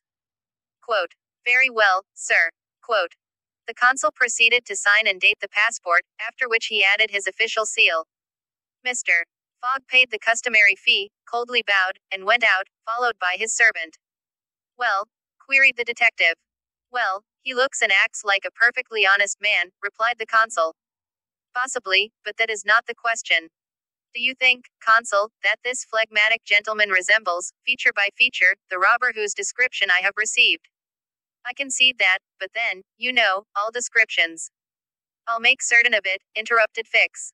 The servant seems to me less mysterious than the master, besides, he's a Frenchman, and can't help talking. Excuse me for a little while, consul. Quote, Fix started off in search of Passepartout. Meanwhile Mr. Fogg, after leaving the consulate, repaired to the quay, gave some orders to Passepartout, went off to the Mongolia, in a boat, and descended to his cabin. He took up his notebook, which contained the following memoranda. Left London, Wednesday, October 2nd, at 8:45 p.m. Reached Paris, Thursday, October 3rd, at 7:20 a.m. Left Paris, Thursday, at 8:40 a.m. Reached Turin by Mont-Cenis, Friday, October 4th, at 6:35 a.m. Left Turin, Friday, at 7:20 a.m. Arrived at Brindisi, Saturday, October 5th, at 4 p.m. Sailed on the Mongolia, Saturday, at 5 p.m. Reached Suez, Wednesday, October 9th, at 11 a.m. Total of hours spent, 158 and a half, or, in days, 6 days and a half. Quote, these dates were inscribed in an itinerary divided into columns, indicating the month, the day of the month, and the day for the stipulated and actual arrivals at each principal point: Paris, Brindisi, Suez, Bombay, Calcutta, Singapore, Hong Kong, Yokohama, San Francisco, New York, and London, from the 2nd of October to the 21st of December, and giving a space for setting down the gain made or the loss suffered on arrival at each locality. This methodical record thus contained an account of everything needed, and Mr. Fogg always knew whether he was behindhand or in advance of his time. On this Friday, October 9th, he noted his arrival at Suez, and observed that he had as yet neither gained nor lost. He sat down quietly to breakfast in his cabin, never once thinking of inspecting the town, being one of those Englishmen who are wont to see foreign countries through the eyes of their domestics. India. Quote, in Asia. Certainly. Quote, the deuce. I was going to tell you there's one thing that worries me, my burner. What burner? My gas burner, which I forgot to turn off, and which is at this moment burning at my expense. I have calculated, monsieur, that I lose 2 shillings every 24 hours, exactly 6 pence more than I earn, and you will understand that the longer our journey. Did Fix pay any attention to Passepartout's trouble about the gas? It is not probable. He was not listening, but was cogitating a project. Passepartout and he had now reached the shop, where Fix left his companion to make his purchases, after recommending him not to miss the steamer, and hurried back to the consulate. Now that he was fully convinced, Fix had quite recovered his equanimity. Consul, said he, I have no longer any doubt. I have spotted my man. He passes himself off as an odd stick who is going round the world in 80 days. Quote, then he's a sharp fellow, returned the consul, and counts on returning to London after putting the police of the 2 countries off his track. Quote, we'll see about that, replied Fix. But are you not mistaken? I am not mistaken. Quote, why was this robber so anxious to prove, by the visa, that he had passed through Suez? Why, I have no idea, but listen to me. Quote, he reported in a few words the most important parts of his conversation with Passepartout. In short, said the consul, appearances are wholly against this man. And what are you going to do? Send a dispatch to London for a warrant of arrest to be dispatched instantly to Bombay, take passage on board the Mongolia, follow my rogue to India, and there, on English ground, arrest him politely, with my warrant in my hand, and my hand on his shoulder. Quote, having uttered these words with a cool, careless air, the detective took leave of the consul, and repaired to the telegraph office, whence he sent the dispatch which we have seen to the London police office. A quarter of an hour later found Fix, with a small bag in his hand, proceeding on board the Mongolia, and, ere many moments longer, the noble steamer rode out at full steam upon the waters of the Red Sea. Chapter X, in which the Red Sea and the Indian Ocean prove propitious to the designs of Phileas Fogg. The distance between Suez and Aden is precisely 1,310 miles, and the regulations of the company allow the steamers 138 hours in which to traverse it. The Mongolia, thanks to the vigorous exertions of the engineer, seemed likely, so rapid was her speed, to reach her destination considerably within the time.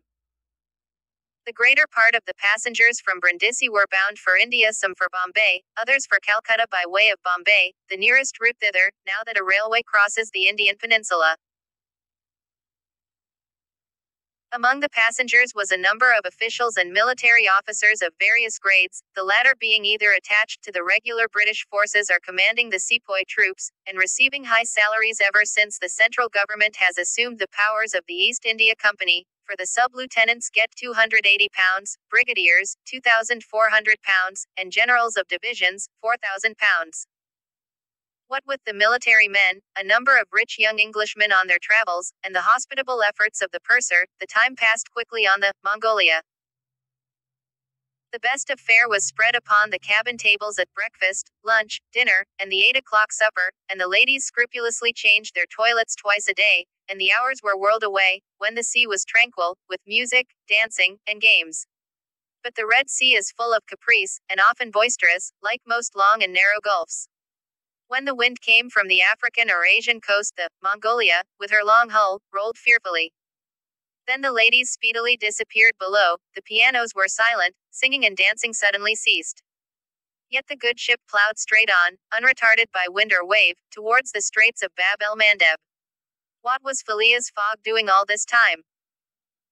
It might be thought that, in his anxiety, he would be constantly watching the changes of the wind, the disorderly raging of the billows, every chance, in short, which might force the Mongolia to slacken her speed, and thus interrupt his journey. But, if he thought of these possibilities, he did not betray the fact by any outward sign.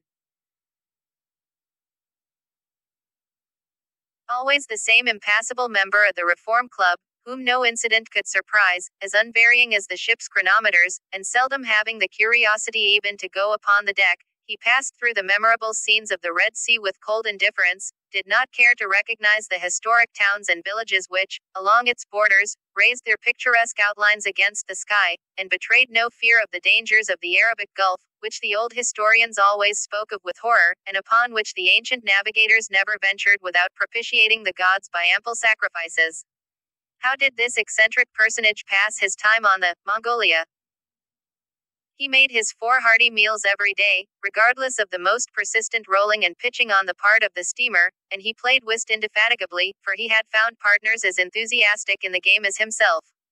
A tax collector, on the way to his post at Goa, the Reverend Decimus Smith, returning to his parish at Bombay, and a brigadier general of the English army, who was about to rejoin his brigade at Benares, made up the party, and, with Mr.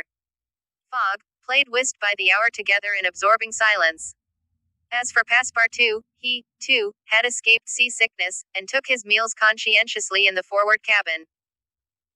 He rather enjoyed the voyage, for he was well fed and well lodged, took a great interest in the scenes through which they were passing, and consoled himself with the delusion that his master's whim would end at Bombay. He was pleased, on the day after leaving Suez, to find on deck the obliging person with whom he had walked and chatted on the quays. "If I am not mistaken," said he, approaching this person, with his most amiable smile, "you are the gentleman who so kindly volunteered to guide me at Suez. Ah, I quite recognize you. You are the servant of the strange Englishman, just so, Monsieur Fix." "Monsieur Fix," resumed Passepartout, "I'm charmed to find you on board. Where are you bound?" "Like you, to Bombay." "That's capital. Have you made this trip before?" "Several times. I am one of the agents of the Peninsular Company." "Then you know India." "Why yes," replied Fix, who spoke cautiously. "A curious place, this India." "Oh, very curious. Mosques, minarets, temples, fakirs, pagodas, tigers, snakes, elephants. I hope you will have ample time to see the sights." "I hope so, Monsieur Fix." You see, a man of sound sense ought not to spend his life jumping from a steamer upon a railway train, and from a railway train upon a steamer again, pretending to make the tour of the world in 80 days. No, all these gymnastics, you may be sure, will cease at Bombay. And Mr. Fogg is getting on well? Asked Fix, in the most natural tone in the world. Quite well, and I too. I eat like a famished ogre, it's the sea air. But I never see your master on deck. Never. He hasn't the least curiosity. Do you know, Mr. Passepartout, that this pretended tour in 80 days may conceal some secret errand, perhaps a diplomatic mission? Faith, Monsieur Fix, I assure you I know nothing about it, nor would I give half a crown to find out. After this meeting, Passepartout and Fix got into the habit of chatting together, the latter making it a point to gain the worthy man's confidence. He frequently offered him a glass of whiskey or pale ale in the steamer bar room, which Passepartout never failed to accept with graceful alacrity, mentally pronouncing Fix the best of good fellows. Meanwhile the Mongolia was pushing forward rapidly. On the 13th, Mocha, surrounded by its ruined walls whereon date trees were growing, was sighted, and on the mountains beyond were espied vast coffee fields. Passepartout was ravished to behold this celebrated place, and thought that, with its circular walls and dismantled fort, it looked like an immense coffee cup and saucer. The following night they passed through the Strait of Bab el Mandeb, which means in Arabic, the Bridge of Tears, and the next day they put in at Steamer Point, northwest of Aden Harbor, to take in coal. This matter of fueling steamers is a serious one at such distances from the coal mines. It costs the Peninsular Company some £800,000 a year. In these distant seas, coal is worth 3 or 4 pounds sterling a ton. The Mongolia had still 1,650 miles to traverse before reaching Bombay, and was obliged to remain 4 hours at Steamer Point to coal up. But this delay, as it was foreseen, did not affect Phileas Fogg's program. Besides, the Mongolia, instead of reaching Aden on the morning of the 15th, when she was due, arrived there on the evening of the 14th, a gain of 15 hours. Mr. Fogg and his servant went ashore at Aden to have the passport again viséed. Fix, unobserved, followed them. The visa procured, Mr. Fogg returned on board to resume his former habits, while Passepartout, according to custom, sauntered about among the mixed population of Somalis, Banyans, Parsis, Jews, Arabs, and Europeans who comprise the 25,000 inhabitants of Aden. He gazed with wonder upon the fortifications which make this place the Gibraltar of the Indian Ocean, and the vast cisterns where the English engineers were still at work, 2,000 years after the engineers of Solomon. Very curious, said Passepartout to himself, on returning to the steamer. I see that it is by no means useless to travel, if a man wants to see something new. At 6 p.m., the Mongolia slowly moved out of the roadstead, and was soon once more on the Indian Ocean. She had 168 hours in which to reach Bombay, and the sea was favorable, the wind being in the northwest, and all sails aiding the engine. The steamer rolled but little, the ladies, in fresh toilets, reappeared on deck, and the singing and dancing were resumed. The trip was being accomplished most successfully, and Passepartout was enchanted with the congenial companion which chance had secured him in the person of the delightful Fix. On Sunday, October 20th, towards noon, they came in sight of the Indian coast. 2 hours later the pilot came on board. A range of hills lay against the sky in the horizon, and soon the rows of palms which adorned Bombay came distinctly into view. The steamer entered the road formed by the islands in the bay, and at 4:30 she hauled up at the quays of Bombay.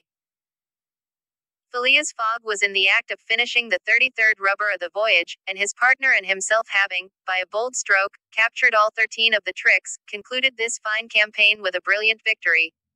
The Mongolia was due at Bombay on the 22nd, she arrived on the 20th. This was a gain to Phileas Fogg of 2 days since his departure from London, and he calmly entered the fact in the itinerary, in the column of gains.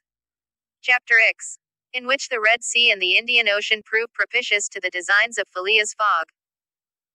The distance between Suez and Aden is precisely 1,310 miles, and the regulations of the company allow the steamers 138 hours in which to traverse it. The Mongolia, thanks to the vigorous exertions of the engineer, seemed likely, so rapid was her speed, to reach her destination considerably within the time. The greater part of the passengers from Brindisi were bound for India, some for Bombay, others for Calcutta by way of Bombay, the nearest route thither, now that a railway crosses the Indian peninsula. Among the passengers was a number of officials and military officers of various grades, the latter being either attached to the regular British forces or commanding the sepoy troops, and receiving high salaries ever since the central government has assumed the powers of the East India Company. For the sub-lieutenants get £280, brigadiers, £2,400, and generals of divisions, £4,000. What with the military men, a number of rich young Englishmen on their travels, and the hospitable efforts of the purser, the time passed quickly on the Mongolia. The best of fare was spread upon the cabin tables at breakfast, lunch, dinner, and the 8 o'clock supper, and the ladies scrupulously changed their toilets twice a day, and the hours were whirled away, when the sea was tranquil, with music, dancing, and games. But the Red Sea is full of caprice, and often boisterous, like most long and narrow gulfs. When the wind came from the African or Asian coast, the Mongolia, with her long hull, rolled fearfully. Then the ladies speedily disappeared below, the pianos were silent, singing and dancing suddenly ceased. Yet the good ship plowed straight on, unretarded by wind or wave, towards the straits of Bab el Mandeb. What was Phileas Fogg doing all this time? It might be thought that, in his anxiety, he would be constantly watching the changes of the wind, the disorderly raging of the billows, every chance, in short, which might force the Mongolia to slacken her speed, and thus interrupt his journey.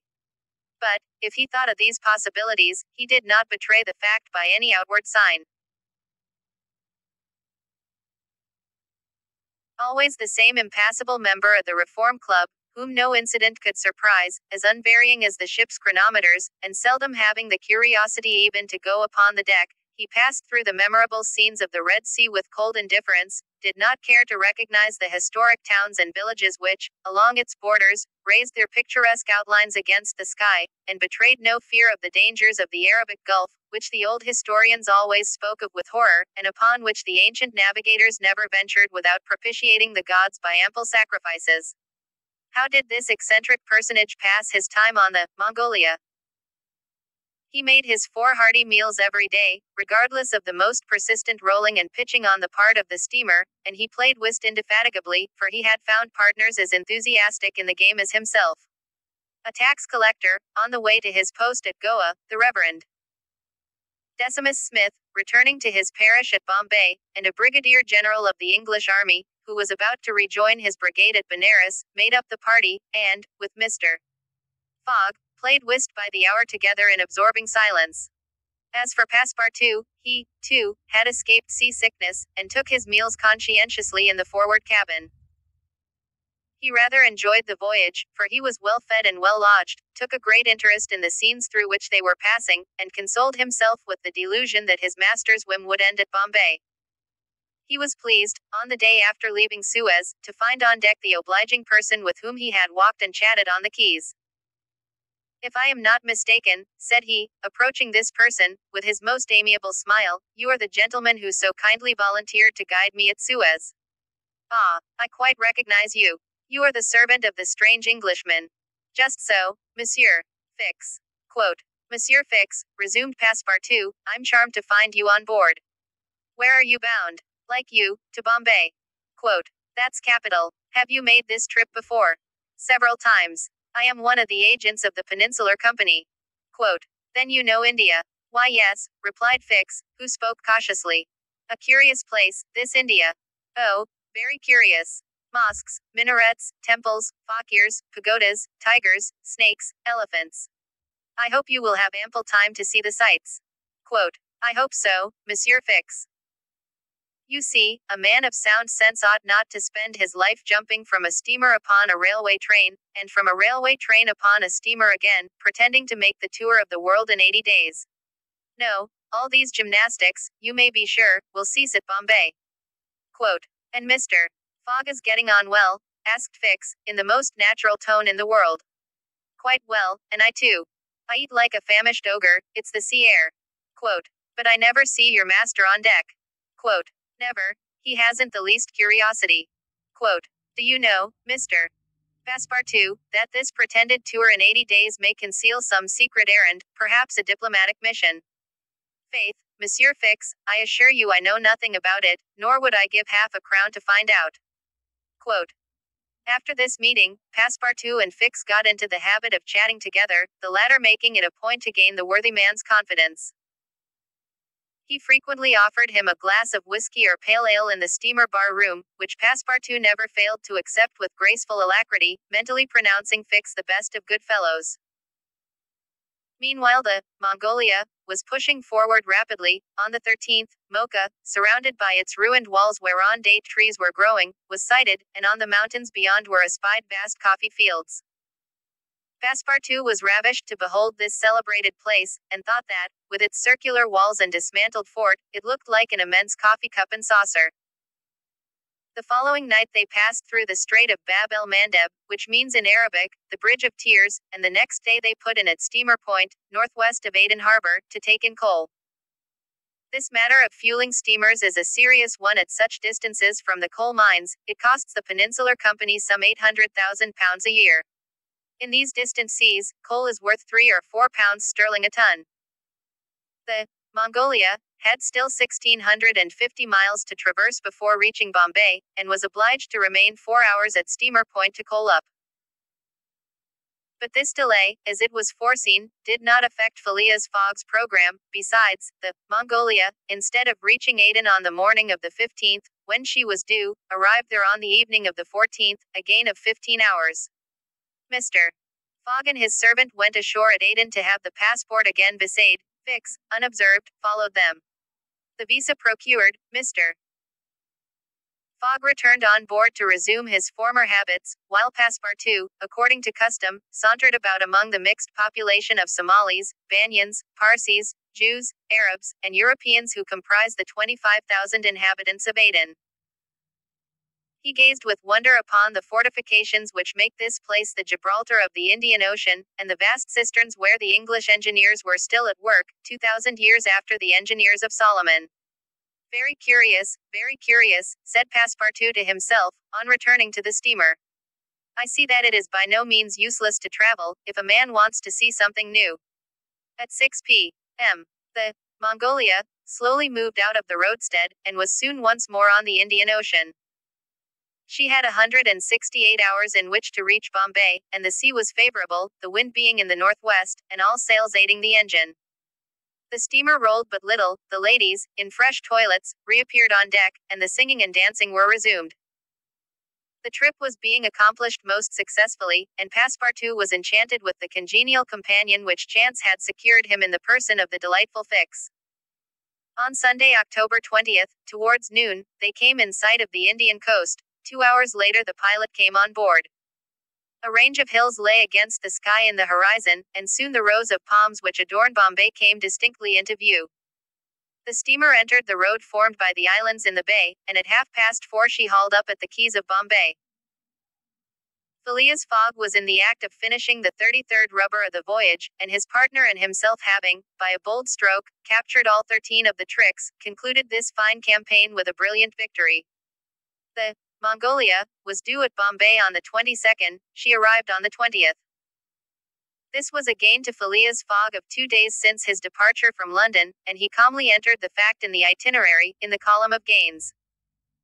Chapter X, in which Passepartout is only too glad to get off with the loss of his shoes. Everybody knows that the great reversed triangle of land, with its base in the north and its apex in the south, which is called India, embraces 1,400,000 square miles, upon which is spread unequally a population of 180 millions of souls.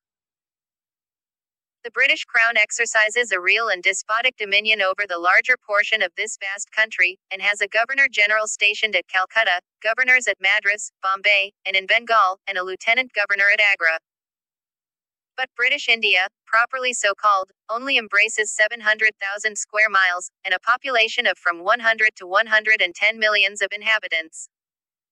A considerable portion of India is still free from British authority, and there are certain ferocious Rajas in the interior who are absolutely independent. The celebrated East India Company was all-powerful from 1756, when the English first gained a foothold on the spot where now stands the city of Madras, down to the time of the Great Sepoy insurrection. It gradually annexed province after province, purchasing them of the native chiefs, whom it seldom paid, and appointed the Governor-General and his subordinates, civil and military. But the East India Company has now passed away, leaving the British possessions in India directly under the control of the Crown. The aspect of the country, as well as the manners and distinctions of race, is daily changing. Formerly one was obliged to travel in India by the old cumbrous methods of going on foot or on horseback, in palanquins or unwieldy coaches. Now fast steamboats ply on the Indus and the Ganges, and a great railway, with branch lines joining the main line at many points on its route, traverses the peninsula from Bombay to Calcutta in 3 days. This railway does not run in a direct line across India. The distance between Bombay and Calcutta, as the bird flies, is only from 1,000 to 1,100 miles, but the deflections of the road increase this distance by more than a third. The general route of the Great Indian Peninsula Railway is as follows. Leaving Bombay, it passes through Salsette, crossing to the continent opposite Tanna, goes over the chain of the Western Ghats, runs thence northeast as far as Berhampur, skirts the nearly independent territory of Bundelkhand, ascends to Allahabad, turns thence eastwardly, meeting the Ganges at Benares, then departs from the river a little, and, descending southeastward by Burdeben and the French town of Chandranagore, has its terminus at Calcutta. The passengers of the Mongolia went ashore at 4:30 p.m. At exactly 8 the train would start for Calcutta. Mr.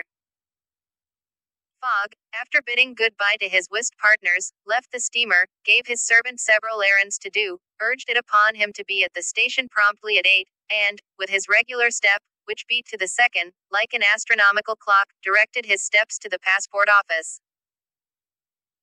As for the wonders of Bombay, its famous city hall, its splendid library, its forts and docks, its bazaars, mosques, synagogues, its Armenian churches, and the noble pagoda on Malabar Hill, with its 2 polygonal towers, he cared not a straw to see them.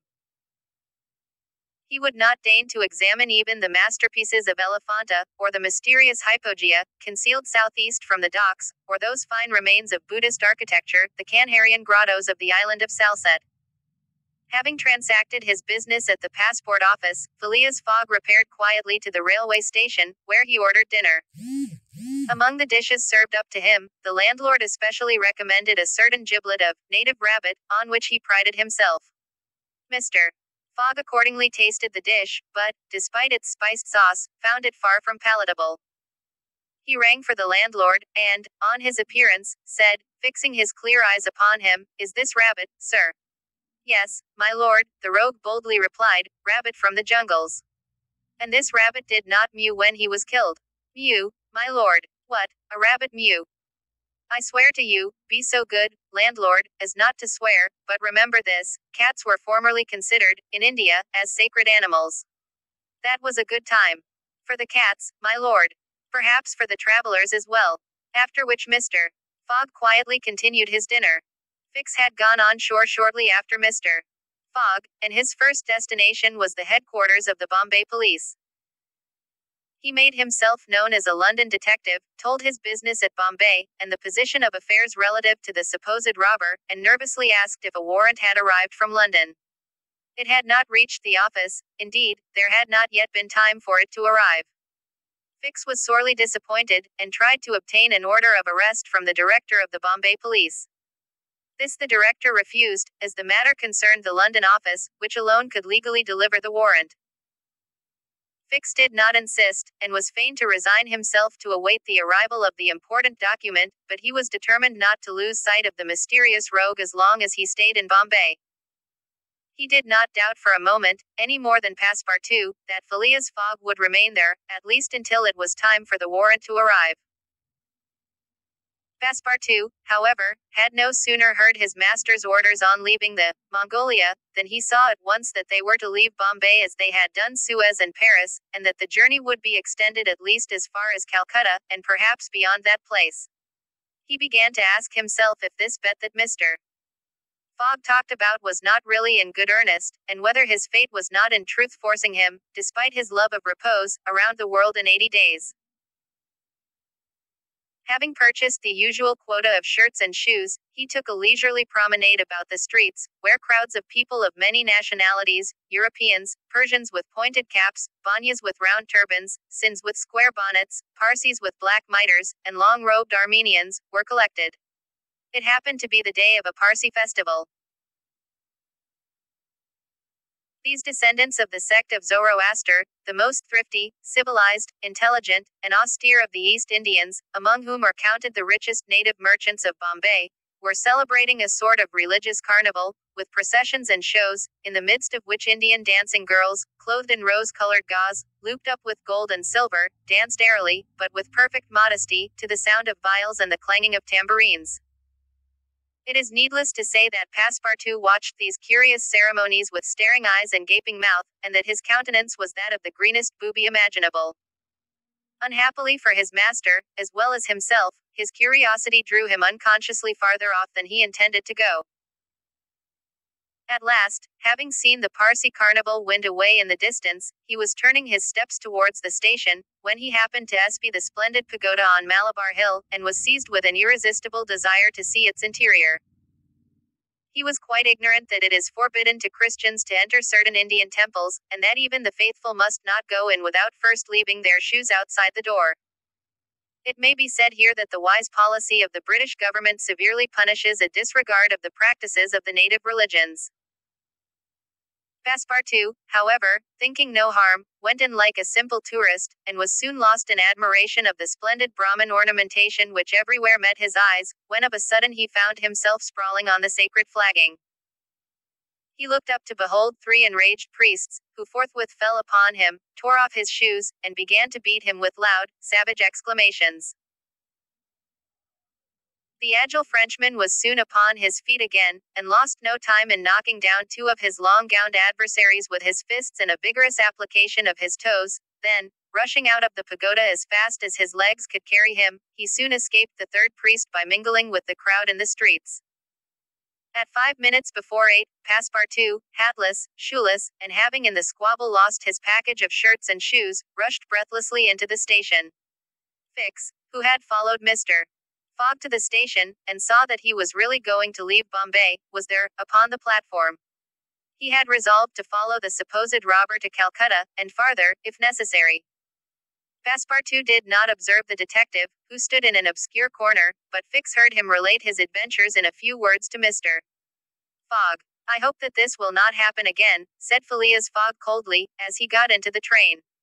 Poor Passepartout, quite crestfallen, followed his master without a word. Fix was on the point of entering another carriage, when an idea struck him which induced him to alter his plan. "No, I'll stay," muttered he. "An offense has been committed on Indian soil. I've got my man."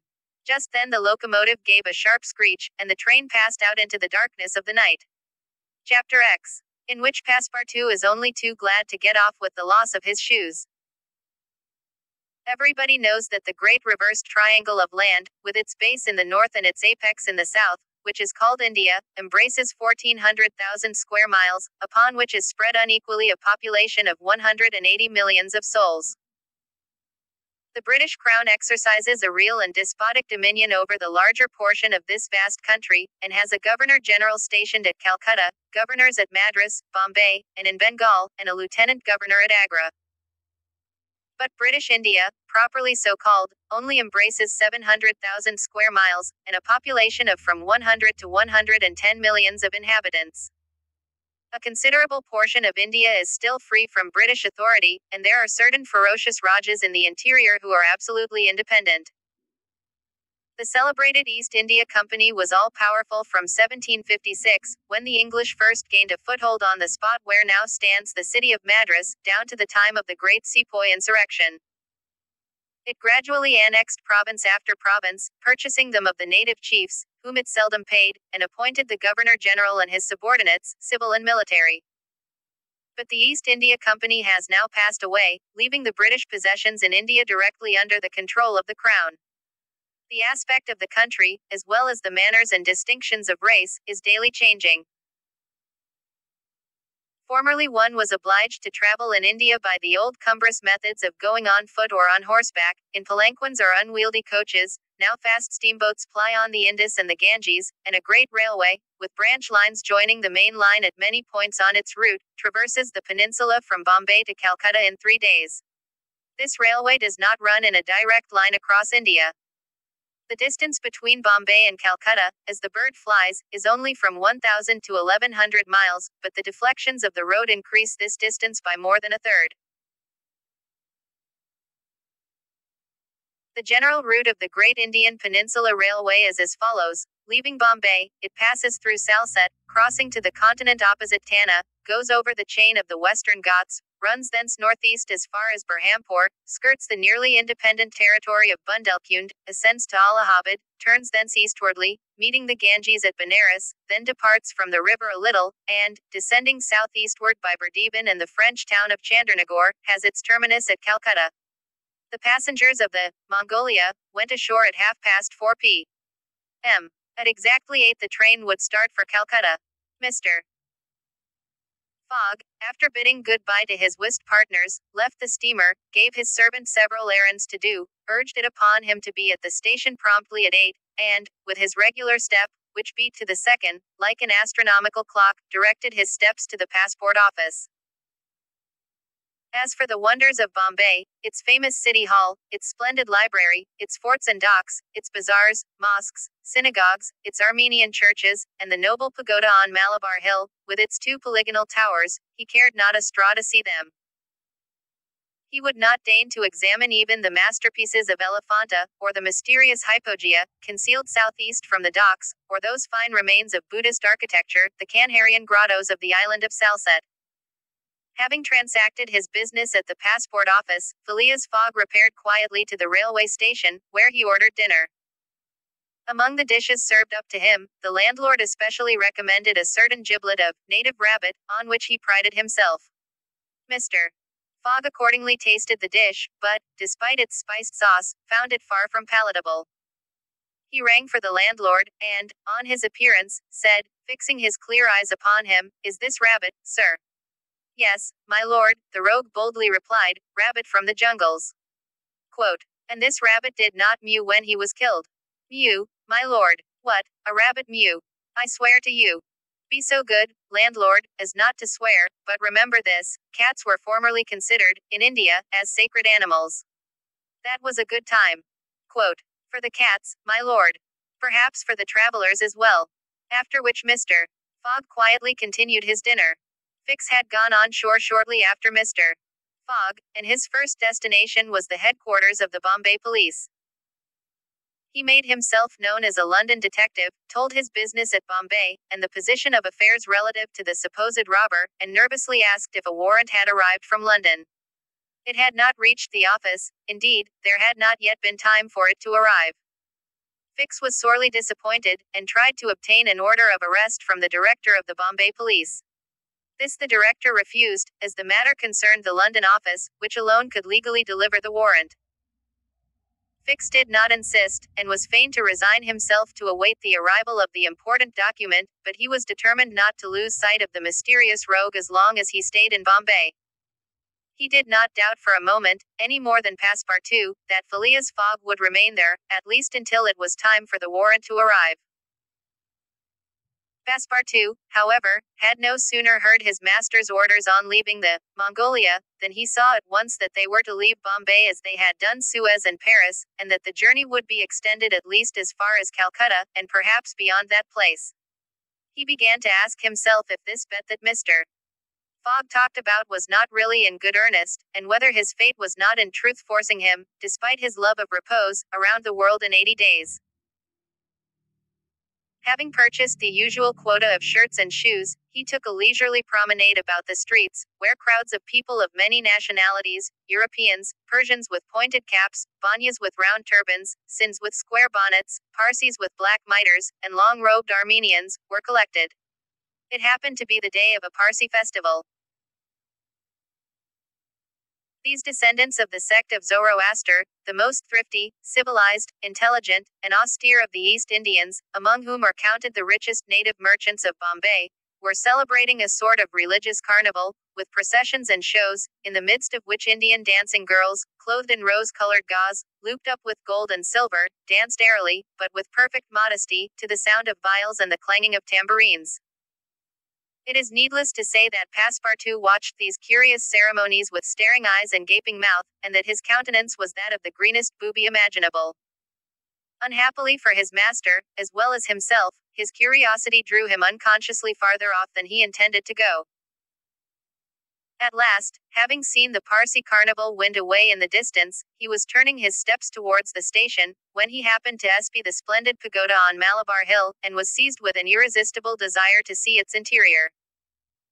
He was quite ignorant that it is forbidden to Christians to enter certain Indian temples, and that even the faithful must not go in without first leaving their shoes outside the door. It may be said here that the wise policy of the British government severely punishes a disregard of the practices of the native religions. Passepartout, however, thinking no harm, went in like a simple tourist, and was soon lost in admiration of the splendid Brahmin ornamentation which everywhere met his eyes, when of a sudden he found himself sprawling on the sacred flagging. He looked up to behold 3 enraged priests, who forthwith fell upon him, tore off his shoes, and began to beat him with loud, savage exclamations. The agile Frenchman was soon upon his feet again, and lost no time in knocking down 2 of his long-gowned adversaries with his fists and a vigorous application of his toes. Then, rushing out of the pagoda as fast as his legs could carry him, he soon escaped the 3rd priest by mingling with the crowd in the streets. At 5 minutes before 8, Passepartout, hatless, shoeless, and having in the squabble lost his package of shirts and shoes, rushed breathlessly into the station. Fix, who had followed Mr. Fogg to the station, and saw that he was really going to leave Bombay, was there, upon the platform. He had resolved to follow the supposed robber to Calcutta, and farther, if necessary. Passepartout did not observe the detective, who stood in an obscure corner, but Fix heard him relate his adventures in a few words to Mr. Fogg. "I hope that this will not happen again," said Phileas Fogg coldly, as he got into the train. Poor Passepartout, quite crestfallen, followed his master without a word. Fix was on the point of entering another carriage, when an idea struck him which induced him to alter his plan. "No, I'll stay," muttered he. "An offense has been committed on Indian soil. I've got my man." Quote. Just then the locomotive gave a sharp screech, and the train passed out into the darkness of the night. In which Phileas Fogg secures a curious means of conveyance at a fabulous price. The train had started punctually. Among the passengers were a number of officers, government officials, and opium and indigo merchants, whose business called them to the eastern coast. Passepartout rode in the same carriage with his master, and a 3rd passenger occupied a seat opposite to them. This was Sir Francis Cromarty, one of Mr. Fogg's whist partners on the Mongolia, now on his way to join his corps at Benares. Sir Francis was a tall, fair man of 50, who had greatly distinguished himself in the last Sepoy revolt. He made India his home, only paying brief visits to England at rare intervals, and was almost as familiar as a native with the customs, history, and character of India and its people. But Phileas Fogg, who was not traveling, but only describing a circumference, took no pains to inquire into these subjects. He was a solid body, traversing an orbit around the terrestrial globe, according to the laws of rational mechanics. He was at this moment calculating in his mind the number of hours spent since his departure from London, and, had it been in his nature to make a useless demonstration, would have rubbed his hands for satisfaction. Sir Francis Cromarty had observed the oddity of his traveling companion, although the only opportunity he had for studying him had been while he was dealing the cards, and between 2 rubbers, and questioned himself whether a human heart really beat beneath this cold exterior, and whether Phileas Fogg had any sense of the beauties of nature. The Brigadier General was free to mentally confess that, of all the eccentric persons he had ever met, none was comparable to this product of the exact sciences. Phileas Fogg had not concealed from Sir Francis his design of going round the world, nor the circumstances under which he set out, and the General only saw in the wager a useless eccentricity and a lack of sound common sense. In the way this strange gentleman was going on, he would leave the world without having done any good to himself or anybody else. An hour after leaving Bombay the train had passed the viaducts and the island of Salsette, and had got into the open country. At Clean they reached the junction of the branch line which descends towards southeastern India by Kandala and Pouna, and, passing Powell, they entered the defiles of the mountains, with their basalt bases, and their summits crowned with thick and verdant forests. Phileas Fogg and Sir Francis Cromarty exchanged a few words from time to time, and now Sir Francis, reviving the conversation, observed, "Some years ago, Mr. Fogg, you would have met with a delay at this point which would probably have lost you your wager." Quote, "How so, Sir Francis?" "Because the railway stopped at the base of these mountains, which the passengers were obliged to cross in palanquins or on ponies to Kandala, on the other side." Quote, "Such a delay would not have deranged my plans in the least," said Mr. Fogg. "I have constantly foreseen the likelihood of certain obstacles." Quote, "But, Mr. Fogg," pursued Sir Francis, "you run the risk of having some difficulty about this worthy fellow's adventure at the pagoda." Passepartout, his feet comfortably wrapped in his traveling blanket, was sound asleep and did not dream that anybody was talking about him. The government is very severe upon that kind of offense. It takes particular care that the religious customs of the Indians should be respected, and if your servant were caught. "Very well, Sir Francis," replied Mr. Fogg, "if he had been caught he would have been condemned and punished, and then would have quietly returned to Europe. I don't see how this affair could have delayed his master." Quote, the conversation fell again. During the night the train left the mountains behind, and passed Nasik, and the next day proceeded over the flat, well-cultivated country of the Khandesh, with its straggling villages, above which rose the minarets of the pagodas. This fertile territory is watered by numerous small rivers and limpid streams, mostly tributaries of the Godavari. Passepartout, on waking and looking out, could not realize that he was actually crossing India in a railway train. The locomotive, guided by an English engineer and fed with English coal, threw out its smoke upon cotton, coffee, nutmeg, clove, and pepper plantations, while the steam curled in spirals around groups of palm trees, in the midst of which were seen picturesque bungalows, biharas, sort of abandoned monasteries, and marvelous temples enriched by the exhaustless ornamentation of Indian architecture. Then they came upon vast tracts extending to the horizon, with jungles inhabited by snakes and tigers, which fled at the noise of the train, succeeded by forests penetrated by the railway, and still haunted by elephants which, with pensive eyes, gazed at the train as it passed. The travelers crossed, beyond Milagam, the fatal country so often stained with blood by the sectaries of the goddess Kali. Not far off rose Ellora, with its graceful pagodas, and the famous Aurangabad, capital of the ferocious Aurangzeb, now the chief town of one of the detached provinces of the kingdom of the Nizam. It was thereabouts that Faringhaya, the Thuggee chief, king of the stranglers, held his sway. These ruffians, united by a secret bond, strangled victims of every age in honor of the goddess Death, without ever shedding blood. There was a period when this part of the country could scarcely be traveled over without corpses being found in every direction. The English government has succeeded in greatly diminishing these murders, though the Thuggees still exist, and pursue the exercise of their horrible rights. At 12:30 the train stopped at Berhampur where Passepartout was able to purchase some Indian slippers, ornamented with false pearls, in which, with evident vanity, he proceeded to encase his feet.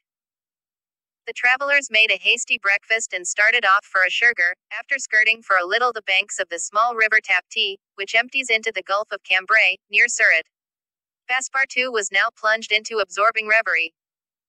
Up to his arrival at Bombay, he had entertained hopes that their journey would end there, but, now that they were plainly whirling across India at full speed, a sudden change had come over the spirit of his dreams.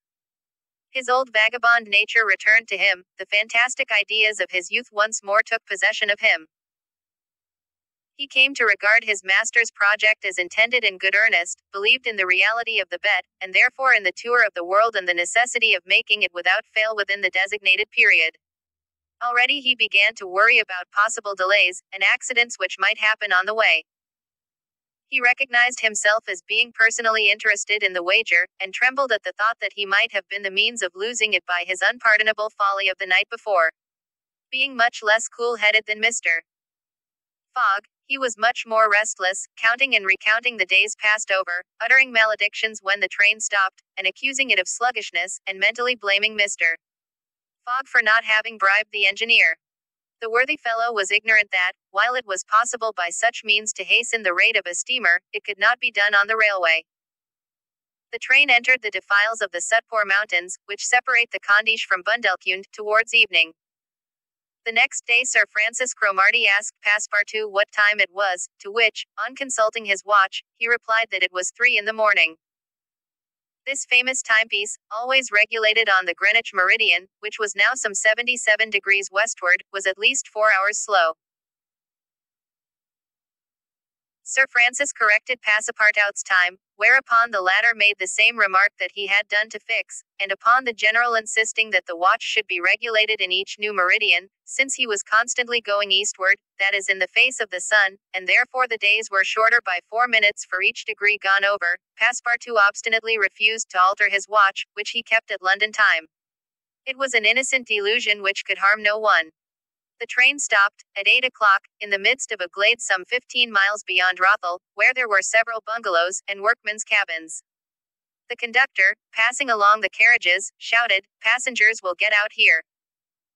Phileas Fogg looked at Sir Francis Cromarty for an explanation, but the general could not tell what meant a halt in the midst of this forest of dates and acacias.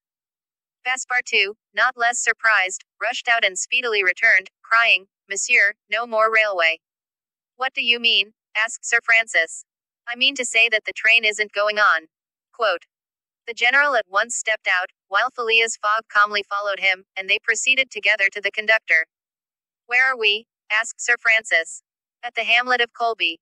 Quote. "Do we stop here?" "Certainly. The railway isn't finished." Quote. "What? Not finished?" "No. There's still a matter of 50 miles to be laid from here to Allahabad, where the line begins again." Quote. "But the papers announced the opening of the railway throughout."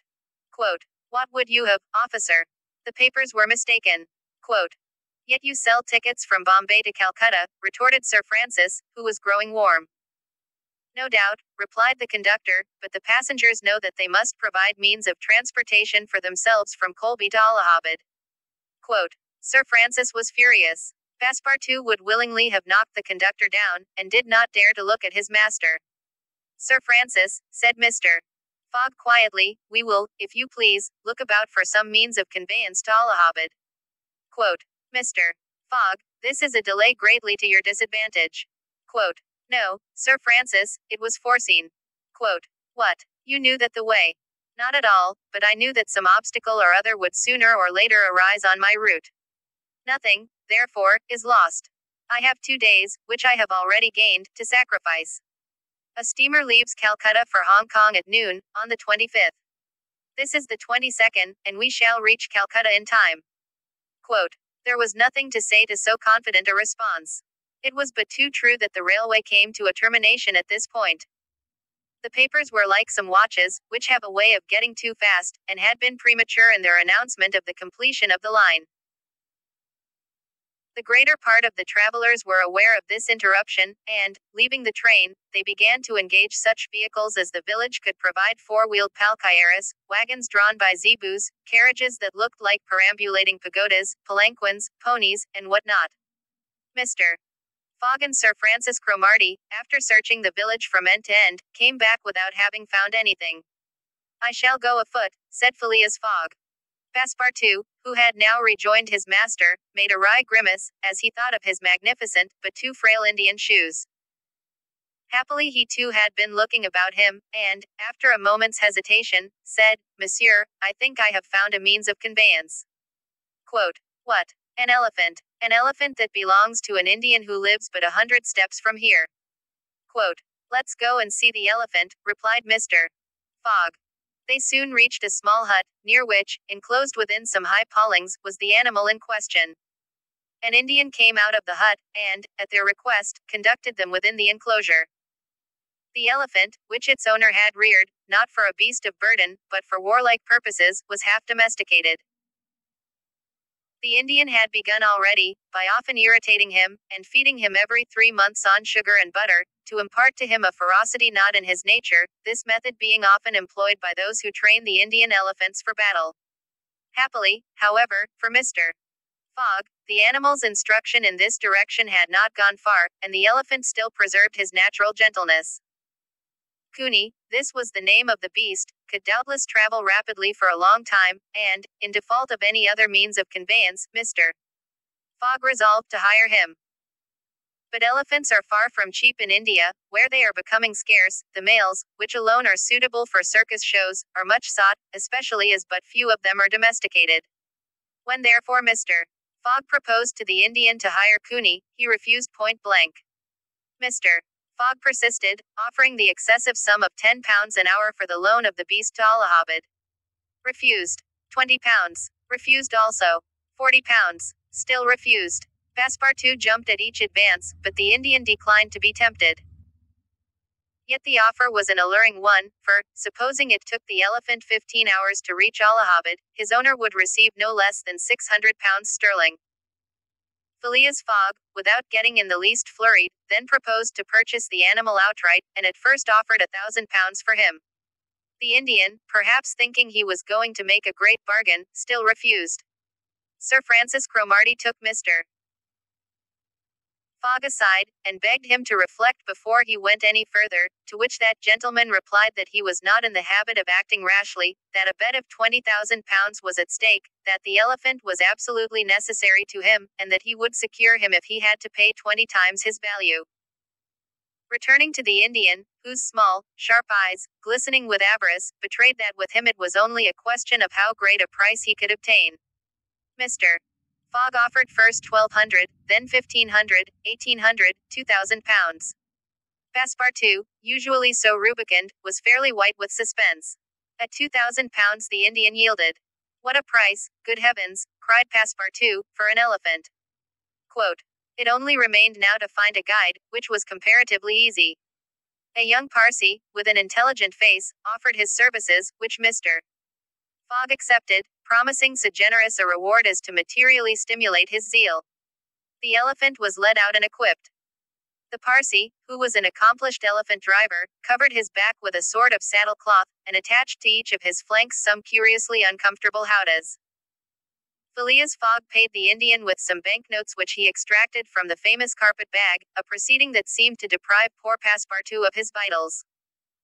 Then he offered to carry Sir Francis to Allahabad, which the brigadier gratefully accepted, as one traveller the more would not be likely to fatigue the gigantic beast.